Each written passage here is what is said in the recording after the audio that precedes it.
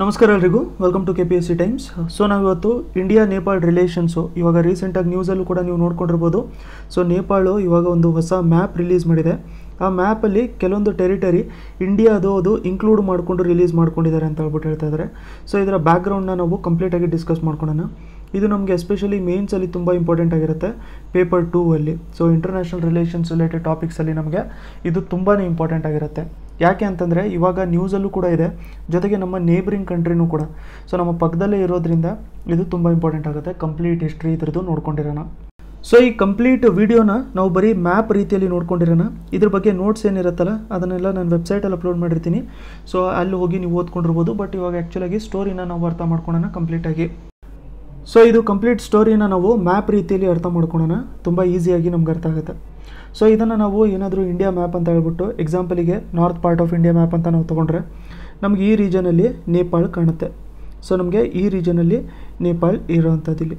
So right ಸೈಡಲ್ಲಿ ನಾವು ನೋಡ್ಕೋಬೇಕು ಅಂತಂದರೆ ನಮಗೆ ಸಿಕ್ಕಿಮ್ ಇದೆ, ಲೆಫ್ಟ್ ಸೈಡಲ್ಲಿ ನಮಗೆ ಉತ್ತರಾಖಂಡ್ ಇದೆ, ಅದಾದಮೇಲೆ ನಮಗೆ ಕೆಳಗಡೆ ಇಲ್ಲಿ ಉತ್ತರ ಪ್ರದೇಶ ಇದೆ, ಅದಾದಮೇಲೆ ಇಲ್ಲಿ ಬಿಹಾರ್ ಇದೆ, ಅದಾದಮೇಲೆ ಈ ರೀಜನ್ ಬಂದ್ಬಿಟ್ಟು ಇದು ವೆಸ್ಟ್ ಬೆಂಗಾಲು. ಸೊ ನಾವು ಓದ್ಕೊಂಡಿರೋವಂಥದ್ದು ಅಥವಾ ನಮ್ಗೆ ಗೊತ್ತಿರೋವಂಥದ್ದು map ಇಷ್ಟಿರೋದು.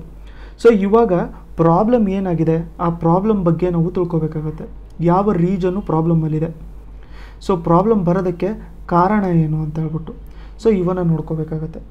So first of all ನಾವು ನೋಡ್ಕೋಬೇಕು ಅಂತಂದರೆ ಪಿಲಿಗ್ರಿಮ್ಸು ತುಂಬಾ ಜಾಸ್ತಿ ಇಲ್ಲಿ ಮಾನಸರೋವರ್ ಲೇಕು. ಸೊ ಇಲ್ಲಿ ಮಾನಸರೋವರ್ ಲೇಕು ಅಥವಾ ಮೌಂಟ್ ಕೈಲಾಶ್ ಏನಿದೆಯಲ್ಲ ಇದನ್ನು ವಿಸಿಟ್ ಮಾಡ್ಕೊಳ್ಳೋಕ್ಕೆ ಹೋಗ್ತಾ ಇರ್ತಾರೆ. ಸೊ ಮೌಂಟ್ ಕೈಲಾಶು ಇದು ಎಲ್ಲಿರುವಂಥದ್ದು, ಇದು ಚೈನಾದಲ್ಲಿರೋದು. ಸೊ ಇದೇ ಒರಿಜಿನ್ ಆಗಿರುತ್ತೆ. ನಮಗೆಲ್ಲದೂ ಕೂಡ ಇಂಪಾರ್ಟೆಂಟ್ ರಿವರ್ಸ್ ಏನಿದೆ ಅಲ್ಲ ಎಲ್ಲದಕ್ಕೂ ಕೂಡ ನಮಗೆ ಸೋರ್ಸೇ ಇದು ನಮಗೆ ಮೌಂಟ್ ಕೈಲಾಶ್ ಆಗಿರುತ್ತೆ. ಸೊ ಇದು ಮೌಂಟ್ ಕೈಲಾಶ್ನ ವಿಸಿಟ್ ಮಾಡಿಕೊಂಡ್ರೆ ತುಂಬಾ ಚೆನ್ನಾಗಿರುತ್ತೆ ಅಂತ ಹೇಳ್ಬಿಟ್ಟು ಪಿಲಿಗ್ರಿಮ್ಸು ಅದನ್ನು ತುಂಬ ಜಾಸ್ತಿ ವಿಸಿಟ್ ಮಾಡ್ಕೊತಾ ಇರ್ತಾರೆ. ಸೊ ಇವಾಗ ಇಲ್ಲಿ ವಿಸಿಟ್ ಮಾಡ್ಕೋಬೇಕು ಅಂತಂದರೆ 3 ದಾರಿಗಳಿದ್ದಾವೆ ನಮಗೆ. ಫಸ್ಟ್ ಒಂದು ಬಂದ್ಬಿಟ್ಟು ಇಲ್ಲಿ ರೈಟ್ ಸೈಡಲ್ಲಿ ನೋಡಿ, ಇಲ್ಲಿ ಸಿಕ್ಕಿಮ್ ರೀಜನಲ್ಲಿ ಇದೆಯಲ್ಲ, ಸೊ ನಿಮಿಷ ಬೇರೆ, ಓಕೆ, ಇಲ್ಲಿ ಸಿಕ್ಕಿಮ್ ರೀಜನಲ್ಲಿ ಇದೆಯಲ್ಲ ನಥುಲಾ ಪಾಸ್. ಸೊ ಇದು ನಥುಲಾ ರೀಜನ್ ಏನಿದೆಯಲ್ಲ ಇಲ್ಲಿಂದ ಇವರು ಬೇಕಾದ್ರೆ ವಿಸಿಟ್ ಮಾಡ್ಕೋಬೋದು. ಸೊ ಇಲ್ಲಿಂದ ಇವರು ವಿಸಿಟ್ ಮಾಡಿಕೊಂಡು ಈ ಥರ ಮೌಂಟ್ ಕೈಲಾಶ್ನ ಸೇರ್ಬೋದು. ಇನ್ನೊಂದು ರೀತಿ ಅಂತಂದರೆ ಇಲ್ಲಿ ಕಾಠ್ಮಂಡುಯಿಂದನೂ ಕೂಡ ನಾವು ಸೇರ್ಕೋಬೋದು ಮೌಂಟ್ ಕೈಲಾಶಿಗೆ ಹೋಗಬೇಕು ಅಂತಂದರೆ. ಅದಾದಮೇಲೆ ಥರ್ಡ್ ರೂಟು ಇವಾಗ ನಮಗಿರುವಂಥದ್ದು ಅಥವಾ ಟ್ರೆಡಿಷ್ನಲ್ ಆಗಿ ಎಲ್ಲರೂ ಫಾಲೋ ಮಾಡ್ಕೊಳ್ಳೋವಂಥದ್ದು ಇಲ್ಲಿಂದ. ಇಲ್ಲಿ ಏನಿದೆ ಅಂತಂದರೆ ಲಿಪ್ ಲೇಕ್ ಪಾಸ್ ಇದೆ, ಆಯಿತಾ.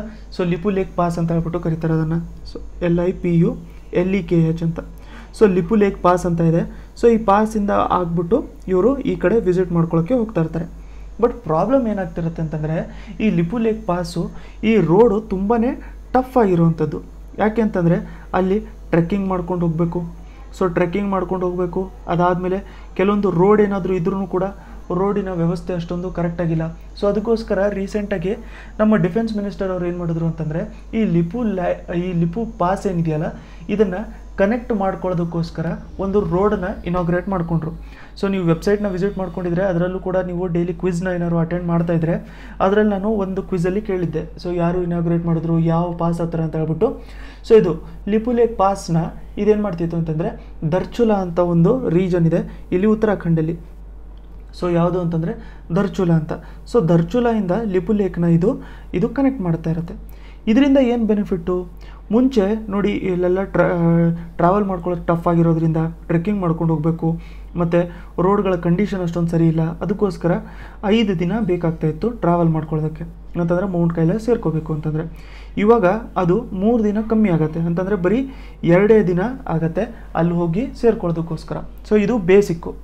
ಇವಾಗ ನಾವು ನೋಡ್ಕೊಂಡಿದ್ದೇನು ಅಂತಂದರೆ ಲಿಪು ಲೇಕ್ ಪಾಸ್ಗೆ ಕನೆಕ್ಟ್ ಮಾಡ್ಕೊಳ್ಳೋದಕ್ಕೋಸ್ಕರ ಒಂದು ರೋಡ್ನ ಮಾಡ್ಕೊಂಡಿದ್ದೀವಿ ಅಂತ ಹೇಳ್ಬಿಟ್ಟು. ಸೊ ಇದರಿಂದಾಗಿ ಟ್ರಾವೆಲಿಂಗ್ ಟೈಮು ಟ್ರಾವೆಲರ್ಸಿಂದು ಕಮ್ಮಿ ಆಗುತ್ತೆ ಅಂತ ಹೇಳ್ಬಿಟ್ಟು. ಆದರೆ ನೇಪಾಳ ಏನು ಮಾಡ್ತು ಅಂತಂದರೆ ಇದನ್ನು ನಾವು ಇನಾಗ್ರೇಟ್ ಮಾಡಿದ ತಕ್ಷಣ, ನಮ್ಮ ಡಿಫೆನ್ಸ್ ಮಿನಿಸ್ಟರ್ ಅವರು ಇನಾಗ್ರೇಟ್ ಮಾಡಿದ ತಕ್ಷಣ ನೇಪಾಳ ಅವರು ಪ್ರೊಟೆಸ್ಟನ್ನು ರಿಜಿಸ್ಟರ್ ಮಾಡಿದ್ರು. ಸೊ ಇವಾಗ ನೀವು ನ್ಯೂಸಲ್ಲೂ ಕೂಡ ನೋಡ್ಕೊಂಡಿರ್ಬೋದು ಅಂತ ನ್ಯೂಸ್ ಪೇಪರಲ್ಲಿ ಎಸ್ಪೆಷಲಿ ಪ್ರೊಟೆಸ್ಟನ್ನು ರಿಜಿಸ್ಟರ್ ಮಾಡಿದ್ರು ಅಂತ ಹೇಳ್ಬಿಟ್ಟು ಹೇಳ್ತಾರೆ. ಪ್ರೊಟೆಸ್ಟ್ನ ರಿಜಿಸ್ಟರ್ ಯಾವ ಥರ ಮಾಡ್ತಾರೆ, ಈಗ ನೇಪಾಳಲ್ಲಿ ನಮ್ಮ ಇಂಡಿಯನ್ ಎಂಬಸಿನೂ ಕೂಡ ಇರುತ್ತಲ್ಲ. ಸೊ ಅವ್ರು ಏನು ಮಾಡ್ತಾರೆ ಅಂತಂದರೆ ಅಲ್ಲಿ ಹೋಗಿ ಒಂದು ಲೆಟ್ರ್ ಬರೀತಾರೆ, ನೀವು ಈ ಥರ ಮಾಡಿರೋವಂಥದ್ದು ನಮಗೆ ಇಷ್ಟ ಇಲ್ಲ ಅಂತ. ಸೊ ಈ ನ್ಯೂಸ್ ಹೊರಗಡೆ ಬಂದ ತಕ್ಷಣ ಏನಾಯಿತು ಅಂತಂದರೆ ನೇಪಾಳಲ್ಲಿ ತುಂಬ ಜಾಸ್ತಿ ಫೈಟ್ಗಳೆಲ್ಲ ಆಗೋಕ್ಕೆ ಸ್ಟಾರ್ಟ್ ಆಗೋಯಿತು. ಸೊ ತುಂಬ ಜಾಸ್ತಿ ಪ್ರೊಟೆಸ್ಟ್ ಎಲ್ಲ ಆಗೋಕ್ಕೆ ಸ್ಟಾರ್ಟ್ ಆಗೋಯಿತು. ಇದನ್ನೆಲ್ಲ ಇಂಡಿಯಾದಲ್ಲಿ ಅಷ್ಟೊಂದು ಏನು ತೋರಿಸಿರಲಿಲ್ಲ, ಯಾಕಂತಂದರೆ ಇಲ್ಲಿ ತೋರಿಸಲ್ಲ ಅಷ್ಟೊಂದು ಮೀಡಿಯಾ ಇಲ್ಲಿ. ಸೊ ನಾವು ನೋಡ್ಕೋಬೇಕು ಅಂತಂದರೆ ಈ ಥರ ಪ್ರೊಟೆಸ್ಟ್ ಎಲ್ಲದು ಕೂಡ ಮಾಡ್ಕೊಳ್ಳೋಕ್ಕೆ ಸ್ಟಾರ್ಟ್ ಮಾಡೋದ್ರಲ್ಲಿ. ಸೊ ಪ್ರೊಟೆಸ್ಟ್ ಎಲ್ಲ ಮಾಡ್ಕೊಳ್ಳೋದ್ರಿಂದ ಏನು ಮಾಡಿದ್ರು ಅಂತಂದರೆ ಈ ಥರ ಲಾಂಚ್ ಮಾಡಿದ ತಕ್ಷಣ ರೋಡ್ ನಾವು ಲಾಂಚ್ ಮಾಡಿದ್ದೀವಿ, ರೂಟ್ ನಾವು ಲಾಂಚ್ ಮಾಡಿದ್ದೀವಿ ಅಂತ ಹೇಳಿ ಬಂದ ತಕ್ಷಣವೇ ನೇಪಾಳ ಏನು ಮಾಡ್ತು ಅಂತಂದರೆ ಪ್ರೊಟೆಸ್ಟ್ ಎಲ್ಲರೂ ಮಾಡ್ತಿದ್ದಾರೆ ಅಂತ ಹೇಳ್ಬಿಟ್ಟು ಹೊಸದಾಗಿ ಒಂದು ಮ್ಯಾಪ್ನ ರಿಲೀಸ್ ಮಾಡ್ತು. ಸೊ ಆ ಮ್ಯಾಪಲ್ಲಿ ನೇಪಾಳ ಏನು ಮಾಡಿದೆ ಅಂತಂದರೆ ಈ ಟೆರಿಟರಿ ಏನಿದೆಯಲ್ಲ, ಸೊ ಇಲ್ಲಿ ನೋಡಿ ಇಮೇಜಲ್ಲಿ ಇದು ಕಾಣ್ತಾ ಇದೆಯಲ್ಲ ನಿಮ್ಮ ಟೆರಿಟರಿ, ಇದು ನಮಗೆ ಈ ರೀಜನಲ್ಲಿರುವಂಥದ್ದು, ಇಲ್ಲಿ ನಾರ್ತಲ್ಲಿ ನೋಡ್ಕೊಂಡಿರಿ. ಸೊ ಇದೇನು ಮಾಡ್ಕೊಂಡಿದೆ ಅಂತಂದರೆ ಈ ರೀಜನ್ನು ಕೂಡ ನೇಪಾಳಿನ ಹೊಸ ಮ್ಯಾಪಲ್ಲಿ ಇನ್ಕ್ಲೂಡ್ ಮಾಡ್ಕೊಂಡಿದ್ದೀವಿ ಅಂತ ಹೇಳ್ಬಿಟ್ಟು ಅವರು ರಿಲೀಸ್ ಮಾಡಿದ್ರು. ಸೊ ಇದು ಅಷ್ಟೊಂದು ಇಂಡಿಯಾಗೂ ಕೂಡ ಇಷ್ಟ ಆಗಿರಲಿಲ್ಲ. ಬಟ್ ಇಂಡಿಯಾ ಏನು ಹೇಳ್ತು ಅಂತಂದರೆ ಇವಾಗ ನೋಡಿ ಆಲ್ ಓವರ್ ದ ವರ್ಲ್ಡು ತುಂಬ ಜಾಸ್ತಿ ಕೋವಿಡ್-19ಇಂದ ಎಲ್ಲರೂ ಕೂಡ ಎಫೆಕ್ಟ್ ಆಗ್ತಾ ಇದ್ದಾರೆ. ಅದಕ್ಕೋಸ್ಕರ ಇವಾಗ ಅದನ್ನು ರಿಸಾಲ್ವ್ ಮಾಡ್ಕೊಳ್ಳೋದು ಬೇಡ, ನಾವು ಇದು ಕೋವಿಡ್-19ಇಂದು ಪ್ಯಾಂಡಮಿಕ್ ಏನಿದೆಯಲ್ಲ ಇದು ಸ್ವಲ್ಪ ಕಮ್ಮಿ ಆದಮೇಲೆ ನಾವು ಅದನ್ನು ಸರಿ ಮಾಡ್ಕೊಳ್ಳೋಣ ಅಂತ ಹೇಳ್ಬಿಟ್ಟು ಹೇಳಿದ್ರು. ಸೊ ಅದರಿಂದ ಪ್ರೊಟೆಸ್ಟ್ ತುಂಬ ಜಾಸ್ತಿ ಆಯಿತು. ಸೊ ಇವಾಗ ನಾವು ನೋಡ್ಕೊಂಡ್ವಿ ಮೌಂಟ್ ಕೈಲಾಶ್ಗೆ ಹೋಗೋಕ್ಕೆ ರೂಟ್ ಮಾಡ್ಕೊಂಡಿರ್ತೀವಿ. ಸೊ ರೂಟಲ್ಲಿ ಇರೋವಂಥದ್ದು ಒಂದು ರೂಟಲ್ಲಿ ನಾವು ರೋಡ್ ಕನ್ಸ್ಟ್ರಕ್ಷನ್ ಮಾಡ್ಕೊಂಡಿರೋದ್ರಿಂದ ನೇಪಾಳ ಅವರು ಪ್ರೊಟೆಸ್ಟ್ ಲಾಂಚ್ ಮಾಡಿದ್ರು. ಯಾಕೆ ನೇಪಾಳಿಗೆ ಇದು ಅಷ್ಟೊಂದು ಇಂಪಾರ್ಟೆಂಟ್ ಆಗೋಯಿತು, ಇದರ ಹಿಸ್ಟ್ರಿ ಏನು ಅಂತ ನಾವು ಇವಾಗ ತಿಳ್ಕೊಳ್ಳೋಣ. ಸೊ ಹಿಸ್ಟಾರಿಕಲಿ ನಾವು ನೋಡ್ಕೋಬೇಕು ಅಂತಂದರೆ ನೇಪಾಳದು ಇಷ್ಟೇ ರೀಜನ್ ಇರ್ತಾ ಇರಲಿಲ್ಲ. ಸೊ ಇಲ್ಲಿ ನಮಗೆ ಸಟ್ಲಜ್ ಲೇಕ್ ಇದೆಯಲ್ಲ, ಈ ರೀಜನ್ವರೆಗೂ ಕೂಡ ನೇಪಾಳಿನ ಟೆರಿಟರಿ ಇರ್ತಾಯಿತ್ತು. ಸೊ ಇಷ್ಟು ದೊಡ್ಡದು ನೇಪಾಳಿಂದು ಟೆರಿಟರಿ ಇರ್ತಾಯಿತ್ತು. ಬಟ್ ನೇಪಾಳಲ್ಲಿ ನಮಗೆಲ್ಲರಿಗೂ ಗೊತ್ತಿರೋಂಗೆ ಗೋರ್ಖಾ ರೂಲು ತುಂಬ ಜಾಸ್ತಿ ಇಂಪಾರ್ಟೆಂಟು. ಸೊ ಗೋರ್ಖಾಸು ತುಂಬ ಜಾಸ್ತಿ ಇರ್ತಾಯಿದ್ರು. ಅವ್ರ ಮೇನ್ ಕೆಲಸ ಏನಾಗ್ತಾಯಿತ್ತು ಅಂತಂದರೆ ಬೇರೆ ಬೇರೆ ಟೆರಿಟರಿನ ಇವರು ಅಟ್ಯಾಕ್ ಮಾಡುವಂಥದ್ದು, ಅದನ್ನು ಆಕ್ಯುಪೈ ಮಾಡ್ಕೊಳ್ಳೋವಂಥದ್ದು ಅಂತ. ಸೊ ಈ ಥರ ನೇಪಾಳ ಅವರು ಮಾಡ್ತಾ ಇರೋಂಥ ಟೈಮಲ್ಲಿ ಬ್ರಿಟಿಷ್ ಅವರು ರೂಲ್ ಮಾಡ್ಕೊತಾ ಇದ್ರು 1800ಸಲ್ಲಿ ಇಂಡಿಯಾದಲ್ಲಿ ಬ್ರಿಟಿಷ್ ಅವರು ರೂಲ್ ಮಾಡ್ಕೊತಾ ಇರೋ ಟೈಮಲ್ಲಿ ಇವರು ಈ ಥರ ಅಟ್ಯಾಕ್ ಮಾಡೋ ಟೈಮಲ್ಲಿ ಏನಾಯಿತು ಅಂತಂದರೆ ಬ್ರಿಟಿಷ್ ಅವ್ರ ಮಧ್ಯದಲ್ಲಿ ಮತ್ತು ನೇಪಾಳ ಮಧ್ಯದಲ್ಲಿ ಒಂದು ವಾರ್ ಆಯಿತು. ಸೊ ಆ ವಾರಿನ ಹೆಸರೇನು ಅಂತಂದರೆ ಆಂಗ್ಲೋ ನೇಪಾಳೀಸ್ ವಾರ್ ಅಂತ. So Anglo ನೇಪಾಳೀಸ್ war. So Anglo ನೇಪಾಳೀಸ್ ವಾರಲ್ಲಿ ಏನಾಯಿತು ಅಂತಂದರೆ ನೇಪಾಳವರು ಸೋತೋಗ್ಬಿಟ್ರು.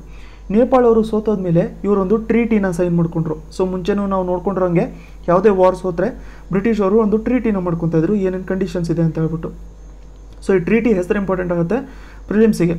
ಇದು ಯಾವುದು ಅಂತಂದರೆ ಟ್ರೀಟಿ ಆಫ್ ಸುಗೌಲಿ ಅಂತ. ಟ್ರೀಟಿ ಆಫ್ ಸುಗೌಲಿ ಇದನ್ನು ಸೈನ್ ಮಾಡ್ಕೊಂಡಿದ್ರು. ಏನಿತ್ತು ಈ ಟ್ರೀಟಿಯಲ್ಲಿ ಅಂತ ಹೇಳ್ಬಿಟ್ಟು ನಾವು ನೋಡ್ಕೋಬೇಕು ಅಂತಂದರೆ ಈ ಟ್ರೀಟಿ ಪ್ರಕಾರ ಆ ಟೈಮಲ್ಲಿ ನೇಪಾಳಿಂದು ಕಿಂಗ್ಡಮ್ ಏನಿತ್ತಲ್ಲ, ಆ ಕಿಂಗ್ಡಮ್ಮು ಇಲ್ಲಿ ಇರೋವಂಥ ಏನು ಕಾಳಿ ರಿವರ್ ಇದೆಯಲ್ಲ ಅಲ್ಲಿವರೆಗೂ ಅಷ್ಟೇ ರೆಸ್ಟ್ರಿಕ್ಟ್ ಆಗಿರುತ್ತೆ. ಮುಂಚೆ ಇರೋ ಅಷ್ಟು ದೊಡ್ಡದಾಗಿ ಅವರ ಕಿಂಗ್ಡಮ್ ಇರಲ್ಲ. ವೆಸ್ಟ್ ಸೈಡಲ್ಲಿ, ಈಸ್ಟ್ ಸೈಡಲ್ಲಿ ಅವರ ಲಿಮಿಟ್ ಬಂದ್ಬಿಟ್ಟು ತೀಸ್ತಾ ರಿವರ್ವರೆಗೂ ಇರುತ್ತೆ. ಸೊ ಇಲ್ಲಿ ಈ ರೀಜನಲ್ಲಿ ನಮಗೆ ತೀಸ್ತಾ ಇದೆಯಲ್ಲ, ಸೊ ತೀಸ್ತಾಯಿಂದ ಕಾಲಿವರೆಗೂ ಅಷ್ಟೇ ಇರುತ್ತೆ. ಅಂತಂದರೆ ಇಲ್ಲಿ ಕಾಳಿ ನದಿ ಹರಿಯುತ್ತೆ ಅಂತಂದರೆ ಕಾಳಿ ನದಿಯಿಂದ ವೆಸ್ಟು ಮತ್ತು ಈಸ್ಟ್ ಅಂತಂದರೆ ರೈಟ್ ಸೈಡಲ್ಲ, ಕಾಳಿ ನದಿಯಿಂದ ಈಸ್ಟ್ ಬರುವಂಥ ಟೆರಿಟರಿ ಎಲ್ಲ ನೇಪಾಳಿಂದಾಗಿರುತ್ತೆ. ಕಾಳಿ ನದಿಯಿಂದ ವೆಸ್ಟ್ ಬರುವಂಥ ಟೆರಿಟರಿ ಎಲ್ಲದು ಕೂಡ ಆ ಟೈಮಲ್ಲಿರುವಂಥ ಇಂಡಿಯಾದ ಒಂದು ಪಾರ್ಟ್ ಆಗಿರುತ್ತೆ. ಸೊ ಈ ಥರ ಒಂದು ಅಗ್ರಿಮೆಂಟ್ನ ಸೈನ್ ಮಾಡ್ಕೊಂಡಿದ್ರು. ಈ ಅಗ್ರಿಮೆಂಟ್ನ ಆ್ಯಕ್ಚುಲಾಗಿ ಸೈನ್ ಮಾಡ್ಕೊಂಡಿದ್ರು ಎರಡೂ ಕಡೆ ಪಾರ್ಟಿಯವರು. ಆ ಟ್ರೀಟಿ ಯಾವಾಗ ಸೈನ್ ಆಗಿತ್ತು ಅಂತಂದರೆ ಆ ಟ್ರೀಟಿ ಬಂದ್ಬಿಟ್ಟು 1816ನಲ್ಲಿ ಸೈನ್ ಆಗಿತ್ತು. ಟ್ರೀಟಿ ಯಾವುದು ಅಂತಂದರೆ ಟ್ರೀಟಿ ಆಫ್ ಸುಗೌಲಿ ಅಂತ. ಟ್ರೀಟಿ ಆಫ್ ಸುಗೌಲಿ ಇದು 1816ನಲ್ಲಿ ಸೈನ್ ಆಗಿತ್ತು. ನಮಗೆಲ್ಲರಿಗೂ ಗೊತ್ತು ರಿವೋಲ್ಟ್ ಆಫ್ 1857 ಅಥವಾ first war of Indian independence ಅಂತ. So 1857 ರಿವೋಲ್ಟಲ್ಲಿ British ಅವರಿದ್ದರು. ಅದಾದಮೇಲೆ ಬೇರೆ ಕಡೆ ಇಂಡಿಯಾದು ಬೇರೆ ಬೇರೆ ಪಾರ್ಟ್ಸು ಕೂಡ ಫೈಟ್ ಮಾಡ್ಕೊತಾ ಇದ್ರು. ಆ ಟೈಮಲ್ಲಿ ಬ್ರಿಟಿಷ್ ಅವ್ರಿಗೆ ನೇಪಾಳ ಅವರು ಕೂಡ ಸಪೋರ್ಟ್ ಮಾಡ್ಕೊತಾ ಇದ್ರು. ಅಂತಂದರೆ ಬ್ರಿಟಿಷ್ ಅವ್ರಿಗೆ ನೇಪಾಳ ಅವರು ಕೂಡ ಸಪೋರ್ಟ್ ಇತ್ತು ಈ ವಾರ್ನ ಸಪ್ರೆಸ್ ಮಾಡ್ಕೊಳ್ಳೋದಕ್ಕೆ. ಸೊ ಇದನ್ನು ಕಮ್ಮಿ ಮಾಡ್ಕೊಳ್ಳೋದಕ್ಕೋಸ್ಕರ. ಸೊ ಅದಕ್ಕೆ ಕಮ್ಮಿ ಮಾಡ್ಕೊಳ್ಳೋದಕ್ಕೆ ಹೆಲ್ಪ್ ಮಾಡಿರೋದ್ರಿಂದ ಏನು ಮಾಡಿದ್ರು ಅಂತಂದರೆ ಬ್ರಿಟಿಷ್ ಅವರು ನೇಪಾಳ ಅವ್ರಿಗೆ 2 ಟೆರಿಟರಿನ ಕೊಟ್ಟರು. ಯಾವುದು ಅಂತಂದರೆ ಅದು ನೇಪಾಳ್ ಗಂಜ್ ಅಂತ, ಮತ್ತು ಇನ್ನೊಂದು ಬಂದ್ಬಿಟ್ಟು ಕಪಿಲ್ ವಸ್ತು ಮತ್ತು ನೇಪಾಳ್ ಗಂಜು, ಇವೆರಡು ಟೆರಿಟರಿನ ಇವರು ನೇಪಾಳ ಅವ್ರಿಗೆ ಕೊಟ್ಟಿದ್ದರು. ಆ ಟೈಮಲ್ಲೂ ಕೂಡ ಏನು ಡಿಸೈಡ್ ಆಗಿತ್ತು ಅಂತಂದರೆ ಇಲ್ಲಿ ನೋಡಿ ಈ ರಿವರ್ ಏನಿದೆಯಲ್ಲ ಇದು ಕಾಳಿ ರಿವರು. ಈ ಕಾಳಿ ರಿವರಿಂದ ವೆಸ್ಟ್ ಸೈಡ್ ಬರುವಂಥದ್ದು ಅವಾಗಲೂ ಕೂಡ ಇಂಡಿಯಾದೇ ಪಾರ್ಟ್ ಇತ್ತು. ಆ ಕಾಳಿ ರಿವರಿಂದ ಈಸ್ಟ್ ಸೈಡ್ ಬರುವಂಥದ್ದು ಎಲ್ಲದೂ ಕೂಡ ನಮಗೆ ಅದು ನೇಪಾಳಿನ ಪಾರ್ಟು ಆಗಿದ್ದಿತ್ತು. ನೋಡಿ ಅಂತಂದರೆ 1857 ರಿವೋಲ್ಟಲ್ಲೂ ಕೂಡ ಹೆಲ್ಪ್ ಮಾಡಿದ್ರು ಈ ರೀಜನ್ನ ಆ ಟೈಮಲ್ಲಿ ಬ್ರಿಟಿಷ್ ಅವರು ನೇಪಾಳ ಅವ್ರಿಗೆ ಕೊಟ್ಟಿರಲಿಲ್ಲ. ಯಾಕೆ ಅಂತಂದರೆ ಈ ರೀಜನ್ನ ನಾವೇನಾದರೂ ಮ್ಯಾಪಲ್ಲಿ ನೋಡಿಕೊಂಡ್ರೆ ಇದು ಟ್ರೇಡ್ಗೆ ತುಂಬ ಇಂಪಾರ್ಟೆಂಟ್ ಆಗಿರುತ್ತೆ. ಯಾರ ಜೊತೆಗೆ ಟ್ರೇಡು? ಇದು ನೋಡಿ ಆ ಟೈಮಲ್ಲಿ ಬ್ರಿಟಿಷ್ ಅವರು ಚೈನಾ ಅವ್ರ ಜೊತೆನೂ ಕೂಡ ಟ್ರೇಡ್ ಮಾಡ್ಕೊತಾ ಇದ್ರು. ಚೈನಾದಿಂದ ನಾವು ಟೀ ತೊಗೊಂಬರ್ತಾ ಇದ್ವಿ. ಇದರ ಒಂದು ಫನ್ ಫ್ಯಾಕ್ಟ್ ಅಂತಂದರೆ ಇವಾಗ ನಾವು ನಾರ್ತ್ ಕರ್ನಾಟಕದಲ್ಲಿ ಟೀನ ಚಾ ಅಂತ ಹೇಳ್ಬಿಟ್ಟು ಕರಿತೀವಿ. ಸೊ ನೀವು ಅಬ್ಸರ್ವ್ ಮಾಡ್ಕೋಬೇಕು, ಚಾ ಅನ್ನೋದು ಒಂದು ಚೈನೀಸ್ ವರ್ಡು. ಸೊ ಆ ಟೈಮಲ್ಲಿ ಪೋರ್ಚುಗೀಸ್ ಅವರು ನಮಗೆ ಯೂಶ್ವಲಾಗಿ ಸೌತಲ್ಲಿ ಇಂಪೋರ್ಟ್ ಮಾಡ್ಕೊತಾ ಇದ್ದಿದ್ದು ಟೀ ಪೋರ್ಚುಗೀಸ್ ಅವರು. ಆದರೆ ನಾರ್ತಲ್ಲಿ ಟೀನ ಇಂಪೋರ್ಟ್ ಮಾಡ್ಕೊತಾ ಇದ್ದವರು ಬ್ರಿಟಿಷ್ ಅವರು ಇಂಪೋರ್ಟ್ ಮಾಡ್ಕೊತಾ ಇದ್ರು. ಅದಕ್ಕೆ ನಾರ್ತ್ ಇಂಡಿಯಾದಲ್ಲಿ ಚಾಯ್ ಅಂತ ಕರೀತಾರೆ ಟೀನ, ಬಟ್ ಅದೇ ಸೌತಲ್ಲಿ ಕೆಲವೊಂದು ಕಡೆಗೆ ಎಸ್ಪೆಷಲಿ ನಮ್ಮ ನಾರ್ತ್ ಕರ್ನಾಟಕ ಕಡೆ ನಾವು ನೋಡ್ಕೋಬೇಕು ಅಂತಂದರೆ ಚಾ ಅಂತ ಹೇಳ್ಬಿಟ್ಟು ಕರೀತಾರೆ. ಸೊ ಈ ಥರ ನಮಗೆ ಟ್ರೇಡ್ಗೆ ತುಂಬ ಇಂಪಾರ್ಟೆಂಟ್ ಆಗಿರುವಂಥ ಟೆರಿಟರಿ ಆಗಿತ್ತಿದ್ದು. ಈ ರೀಜನ್ನು ಇದು ಕೊಟ್ಟಿರಲಿಲ್ಲ. ಯಾವುದು ಅಂತಂದರೆ ವೆಸ್ಟ್ ಸೈಡು ಕಾಲಿ ರಿವರಿನ ವೆಸ್ಟ್ ಸೈಡಿನ ರೀಜನ್ನು ಟ್ರೇಡಿಗೆ ತುಂಬ ಇಂಪಾರ್ಟೆಂಟ್ ಆಗಿತ್ತು. ಟಿಬೆಟಿಗೆ ಮತ್ತು ನಮಗೆ ಚೈನಾ ಜೊತೆಗೆ ಟ್ರೇಡು ಅವರು ಬ್ರಿಟಿಷ್ ಅವರು ನಡೆಸ್ಕೊತಾ ಇದ್ರು. ಇದಾದಮೇಲೆ ಏನಾಯಿತು ಅಂತಂದರೆ ಸರ್ವೆ ಆಫ್ ಇಂಡಿಯಾ, ನಿಮಗೆಲ್ಲರಿಗೂ ಗೊತ್ತಿರ್ಬೋದು. ಸರ್ವೆ ಆಫ್ ಇಂಡಿಯಾ ಇವ್ರೇನು ಮಾಡ್ತಾರೆ ಅಂತಂದರೆ ಮ್ಯಾಪ್ಗಳನ್ನ ಡಿಸೈಡ್ ಮಾಡ್ಕೊತಾ ಇರ್ತಾರೆ. ಸರ್ವೆ ಆಫ್ ಇಂಡಿಯಾ ಅವ್ರದ್ದು ಇನ್ನೊಂದು ಕೂಡ ಏನು ಕೆಲಸ ಇರುತ್ತೆ ಅಂತಂದರೆ ಯಾರ್ಯಾರು ಈಗ ಅಕಸ್ಮಾತ್ ಬೇರೆ ಯಾವುದೋ ದೇಶದ ಜೊತೆ ನಮ್ಮದು ಬಾರ್ಡರ್ದು ಏನಾದ್ರು ಪ್ರಾಬ್ಲಮ್ ಇದೆ ಅಂತಂದರೆ ಆ ದೇಶದವ್ರ ಜೊತೆ ಕೂತ್ಕೊಂಡ್ಬಿಟ್ಟು ಏನೇನು ಪ್ರಾಬ್ಲಮ್ಸ್ ಇದೆ ಅಂತ ಹೇಳ್ಬಿಟ್ಟು ರಿಸಾಲ್ವ್ ಮಾಡಿಕೊಂಡು ಅದಾದಮೇಲೆ ಮ್ಯಾಪ್ನ ಮಾಡ್ತಾಯಿದ್ದಾರೆ. ಸೊ ಅವಾಗಲಿಂದನೂ ಕೂಡ ಸರ್ವೆ ಆಫ್ ಇಂಡಿಯಾ ಯಾವಾಗ 1870s ಬಂದಿದ್ದು. ಸರ್ವೆ ಆಫ್ ಇಂಡಿಯಾ ಬಂದ ಮೇಲೂ ಕೂಡ ಇಂಡಿಯಾದ ಮ್ಯಾಪ್ ಏನು ಮಾಡ್ಕೊತಾ ಇದ್ರು, ಅದರಲ್ಲಿ ಈ ರೀಜನ್ ಇವಾಗ ಸದ್ಯಕ್ಕೆ ಡಿಸ್ಪ್ಯೂಟ್ ಇರುವಂಥ ರೀಜನ್ ಏನಿದೆಯಲ್ಲ ಯಾವುದು ಅಂತಂದರೆ ಅದು Lipu lake pass. So Lipu lake ಪಾಸಿಂದ ಹಿಡಿದ್ಬಿಟ್ಟು Kalapani ಅಂತ ಹೇಳ್ಬಿಟ್ಟು ಕರೀತಾರೆ. ಸೊ ಕಾಲಾಪಾನಿ, ಸೊ ಈ ರೀಜನು ಡಿಸ್ಪ್ಯೂಟೆಡ್ ರೀಜನ್ ಏನಿದೆಯಲ್ಲ ಇದು ಇವಾಗಲೂ ಕೂಡ ಇಂಡಿಯಾದೇ ಪಾರ್ಟು ಅಥವಾ ಬ್ರಿಟಿಷ್ ಇಂಡಿಯಾದೇ ಪಾರ್ಟು ಅಂತ ಹೇಳ್ಬಿಟ್ಟು ಅವಾಗಲಿಂದನೂ ಅವರು ನೋಡ್ಕೊಂಡು ಬರ್ತಾನೆ ಇದೆ. ಆ ಟೈಮಿಂದನೂ ಕೂಡ ಏನು ನೇಪಾಳು ಅದನ್ನು ಅಪೋಸ್ ಮಾಡ್ಕೊಂಡಿರಲಿಲ್ಲ. ನೇಪಾಳು ಕೂಡ ಓಕೆ ಆಗೇ ಇತ್ತು. ಯಾಕೆ ಅಂತಂದರೆ ಮುಂಚೆ ಅಗ್ರಿಮೆಂಟಲ್ಲೂ ಕೂಡ ಸೈನ್ ಮಾಡ್ಕೊಂಡಿದ್ರಲ್ಲ, ಅದಕ್ಕೋಸ್ಕರ ನೇಪಾಳ ಅವ್ರಿಗೂ ಕೂಡ ಸರಿ ಇದು ಕರೆಕ್ಟಾಗೇ ಇದೆ ಅಂತ ಹೇಳ್ಬಿಟ್ಟು ಅವರು ಕೂಡ ಅನ್ಸ್ಕೊತಾ ಇದ್ರು. ಅದಾದಮೇಲೆ ಬೇರೆ ರೂಲರ್ಸು ಬಂದರು, ರಾಣಾ ರೂಲರ್ಸ್ ಬಂದರು, ನೇಪಾಳೀಸ್ ಕಿಂಗ್ಸ್ ಬಂದರು. ಅವರೆಲ್ಲರೂ ಕೂಡ ಇದನ್ನು ಅಕ್ಸೆಪ್ಟ್ ಮಾಡ್ಕೊತಾನೆ ಇದ್ದರು. ಇಂಡಿಯಾದಲ್ಲೂ ಕೂಡ ಲಿಪು ಲೇಕ್ ಪಾಸು ಇದು ಯಾವಾಗಲೂ ಕೂಡ ತುಂಬ ಇಂಪಾರ್ಟೆಂಟಾಗಿ ಇಟ್ಕೊಂಡಿದ್ದಿತ್ತು. ಯಾಕಂತಂದರೆ ಇದು ಟಿಬೆಟಿಗೆ ನಮಗೆ ಕನೆಕ್ಟಿವಿಟಿ ತುಂಬ ಈಸಿಯಾಗಿ ಪ್ರೊವೈಡ್ ಮಾಡ್ಕೊತಾ ಇತ್ತು. ಸೊ ನೋಡಿ, ಈ ರೀಜನಲ್ಲಿ ಕಂಪ್ಲೀಟಾಗಿ ನಾವು ನೋಡ್ಕೋಬೇಕು ಅಂತಂದರೆ ಇಲ್ಲೆಲ್ಲದೂ ಕೂಡ ದೊಡ್ಡ ದೊಡ್ಡ ಹಿಲ್ಸ್ ಇರೋದ್ರಿಂದ ಪಾಸಸ್ಗಳು ನಮಗೆ ತುಂಬ ಇಂಪಾರ್ಟೆಂಟ್ ಆಗಿರುತ್ತೆ. ಸೊ ಯಾವ್ಯಾವ ಪಾಸಸ್ ನಮಗೆ ಕನೆಕ್ಟ್ ಮಾಡ್ಕೊತಾ ಇರ್ತವೆ ಆ ಪಾಸಸ್ ನಮಗೆ ತುಂಬ ಇಂಪಾರ್ಟೆಂಟ್ ಆಗಿರುತ್ತೆ. ಅದಕ್ಕೋಸ್ಕರ ಇಂಡಿಯಾನೂ ಕೂಡ ಅದನ್ನು ಅದೇ ಥರ ಇಟ್ಕೊಂಡಿದ್ದಿತ್ತು. ಹಿಸ್ಟಾರಿಕಲಿ ಚೈನಾನೂ ಕೂಡ ನಮ್ಗೆ ಸಪೋರ್ಟ್ ಮಾಡ್ಕೊಂಡಿತ್ತು. ಯಾವಾಗ ಅಂತಂದರೆ 1954 ಸೊ ಇದರ ನೋಟ್ಸ್ನ ನಾನು ವೆಬ್ಸೈಟಲ್ಲಿ ಅಪ್ಲೋಡ್ ಮಾಡ್ಕೊಂಡಿರ್ತೀನಿ. ಅದರ ಲಿಂಕ್ನು ಕೂಡ ನಾನು ಡಿಸ್ಕ್ರಿಪ್ಷನಲ್ಲಿ ಹಾಕಿರ್ತೀನಿ. ನೀವು ಅಲ್ಲಿಂದ ಆ ನೋಟ್ಸ್ನ ಓದ್ಕೊಂಡಿರ್ಬೋದು ರಿವಿಷನ್ಗೆ. ಬಟ್ ಇವಾಗ ಸ್ಟೋರಿ ನೀವು ಅರ್ಥ ಮಾಡ್ಕೊಂಡಿರಿ ಅಂತಂದರೆ ನಿಮಗೆ ಆನ್ಸರ್ ರೈಟಿಂಗಲ್ಲಿ ಹೆಲ್ಪ್ ಆಗ್ತಾ ಇರುತ್ತೆ. ಸೊ 1954 ಇಂಡಿಯಾ ಮತ್ತು ಚೈನಾ ಇವರು ಟ್ರೇಡ್ನ ನಾವು ಎಲ್ಲೆಲ್ಲಿಂದ ಮಾಡ್ಕೊಳೋಣ ಅಂತ ಹೇಳ್ಬಿಟ್ಟು ಡಿಸೈಡ್ ಮಾಡ್ಕೊಂಡಾಗ ಬೇರೆ ಬೇರೆ ಪಾಸ್ಗಳಿಂದ ನಾವು ಟ್ರೇಡ್ ಮಾಡ್ಕೊಳೋಣ ಅಂತ ಹೇಳ್ಬಿಟ್ಟು decide ಮಾಡ್ಕೊಂಡಿರೋದ್ರಲ್ಲಿ one of the pass ಅದರಲ್ಲಿ ಲಿಪು ಲೇಕ್ ಪಾಸು ಕೂಡ ಒಂದಾಗಿತ್ತು. ಇದರ ಜೊತೆಗೆ ಇದನ್ನು ರೀಸೆಂಟಾಗಿ ಅಂತಂದರೆ 2015 ಕೂಡ ಇನ್ನೊಂದು ಸರಿ ಇದನ್ನು ಕನ್ಫರ್ಮ್ ಮಾಡ್ಕೊಂಡಿದ್ವಿ ನಾವು ಚೈನಾ ಜೊತೆಗೆ. ಸರಿ, ನಾವು ಈ ಪಾಸಿಂದನೂ ಕೂಡ ನಾವು ಇಲ್ಲಿಂದ ನಿಮ್ಮ ಜೊತೆಗೆ ಟ್ರೇಡ್ ಮಾಡ್ಕೊಂಡಿರ್ತೀವಿ ಅಂತ ಹೇಳ್ಬಿಟ್ಟು. ಅದರ ಜೊತೆಗೆ 1981 ಚೈನಾ ಇದು ಕೈಲಾಶ್ ಮಾನ್ಸರೋವರ್ ಪಿಲಿಗ್ರಿಮ್ ರೂಟ್ ಏನಿದೆಯಲ್ಲ, ಇಲ್ಲಿ ರೂಟ್ ಏನಿದೆಯಲ್ಲ, ಒಂದು ನಿಮಿಷ ಇದನ್ನೆಲ್ಲ ಕ್ಯಾನ್ಸಲ್ ಮಾಡ್ಬಿಟ್ಟು ಬೇರೆ ಹಾಕ್ತೀನಿ. ಸೊ ಇಲ್ಲಿ ನೋಡಿ, ಈ ರೂಟ್ ನಾವು ಈ ಕಡೆಯಿಂದ ನೋಡ್ಕೋಬೇಕು ಅಂತಂದರೆ ಈ ರೂಟ್ನು ಕೂಡ ಇವರು 1981 ಚೈನಾ ಇದನ್ನು ಓಪನ್ನು ಕೂಡ ಮಾಡ್ಕೊಂಡಿದ್ದಿತ್ತು. ಅಂತಂದರೆ ಪಿಲಿಗ್ರಿಮ್ಸು ಹೋಗ್ಬಿಟ್ಟು ವಿಸಿಟ್ ಮಾಡ್ಕೊಳ್ಳೋದಕ್ಕೆ. ಸೊ ನಾವು ಇವಾಗ ನೋಡ್ಕೊಂಡಿದ್ದೀವಿ ಏನು ಪ್ರಾಬ್ಲಮ್ ಇದೆ, ಯಾವುದಕ್ಕೋಸ್ಕರ ಇಲ್ಲಿ ಹೋಗೋದಕ್ಕೆ ಇಂಪಾರ್ಟೆಂಟ್ ನಮಗೆ ಅದನ್ನು ನೋಡ್ಕೊಂಡ್ವಿ. ಹೋಗೋದಕ್ಕೆ ರೂಟ್ಸ್ ಯಾವುದಾದಿದೆ ಅದನ್ನು ನೋಡ್ಕೊಂಡ್ವಿ. ಹಿಸ್ಟ್ರಿಯಲ್ಲಿ ಟ್ರೀಟಿ ಆಫ್ ಸುಗೋಲಿ ಯಾವ ಥರ ಮಾಡ್ಕೊಂಡಿದ್ವಿ. ಅದಾದಮೇಲೆ ಟೆರಿಟರಿ ಯಾವ ಥರ ಬಂತು, ಯಾವ ಥರ ನೇಪಾಳ ಅವರು ಬ್ರಿಟಿಷ್ ಅವ್ರಿಗೆ ಸಪೋರ್ಟ್ ಮಾಡ್ಕೊಂಡ್ರು. ಅದಾದಮೇಲೆ ಲಿಪು ಲೇಕು ನಾವು ಚೈನಾ ಜೊತೆ ಯಾವ ಥರ ಮೇಂಟೈನ್ ಮಾಡ್ಕೊಂಡಿದ್ವಿ ಅಂತ ಎಲ್ಲ ಹೇಳ್ಬಿಟ್ಟು ನೋಡ್ಕೊಂಡ್ವಿ. ಬಟ್ ಇವಾಗ ಪ್ರಾಬ್ಲಮ್ ಏನಾಗಿದೆ, ಇವಾಗ ಕಾಂಟ್ರವರ್ಸಿ ಸದ್ಯಕ್ಕೆ ಯಾಕೆ ಸಡನ್ನಾಗಿ ಕಾಂಟ್ರವರ್ಸಿ ಸ್ಟಾರ್ಟ್ ಆಗಿದೆ ಅಂತ ಹೇಳ್ಬಿಟ್ಟು ನಾವು ಇವಾಗ ತಿಳ್ಕೊಳ್ಳೋಣ. ಫಸ್ಟ್ ಆಫ್ ಆಲು ನಾವು ಈ ಥರ ರೋಡ್ ಇನಾಗ್ರೇಟ್ ಮಾಡ್ಕೊಂಡ ತಕ್ಷಣ ನಮ್ಮ ಡಿಫೆನ್ಸ್ ಮಿನಿಸ್ಟರ್ ಅವ್ರು ಬಂದುಬಿಟ್ಟು ನೇಪಾಳ ಅವರು ಈ ಥರ ಒಂದು ಪ್ರೊಟೆಸ್ಟ್ನ ರಿಜಿಸ್ಟರ್ ಮಾಡಿಕೊಂಡು ಜೊತೆಗೆ ಒಂದು ಮ್ಯಾಪ್ನು ಕೂಡ ರಿಲೀಸ್ ಮಾಡಿದ್ರು. ಆ ಮ್ಯಾಪಲ್ಲಿ ಈ ರೀಜನ್ನು ಅವ್ರದ್ದೇ ಅಂತ ಹೇಳ್ಬಿಟ್ಟು ಕೂಡ ಅವರು ತೋರಿಸ್ಕೊಂಡಿದ್ರು. ಯಾವ ರೀಜನ್ನು ಅಂತಂದರೆ ಇವಾಗ ನಾವು ಏನು ಡಿಸ್ಕಸ್ ಮಾಡ್ಕೊತಾ ಇದ್ವಲ್ಲ, ಇದು ಕಾಲಾಪಾನಿಯಿಂದ ಹೇಳ್ಬಿಟ್ಟು ಲಿಪು ಲೇಕ್ ಪಾಸು, ಆ ರೀಜನು ನಾವಿದು ರೋಡ್ ಇನಾಗ್ರೇಟ್ ಮಾಡಿದ ತಕ್ಷಣ ಆ ರೀಜನು ಕೂಡ ಅವ್ರದ್ದೇ ಅಂತ ಹೇಳ್ಬಿಟ್ಟು ಅವರು ಮ್ಯಾಪು ಕೂಡ ರಿಲೀಸು ಮಾಡ್ಕೊಂಡಿದ್ದಿದ್ರು.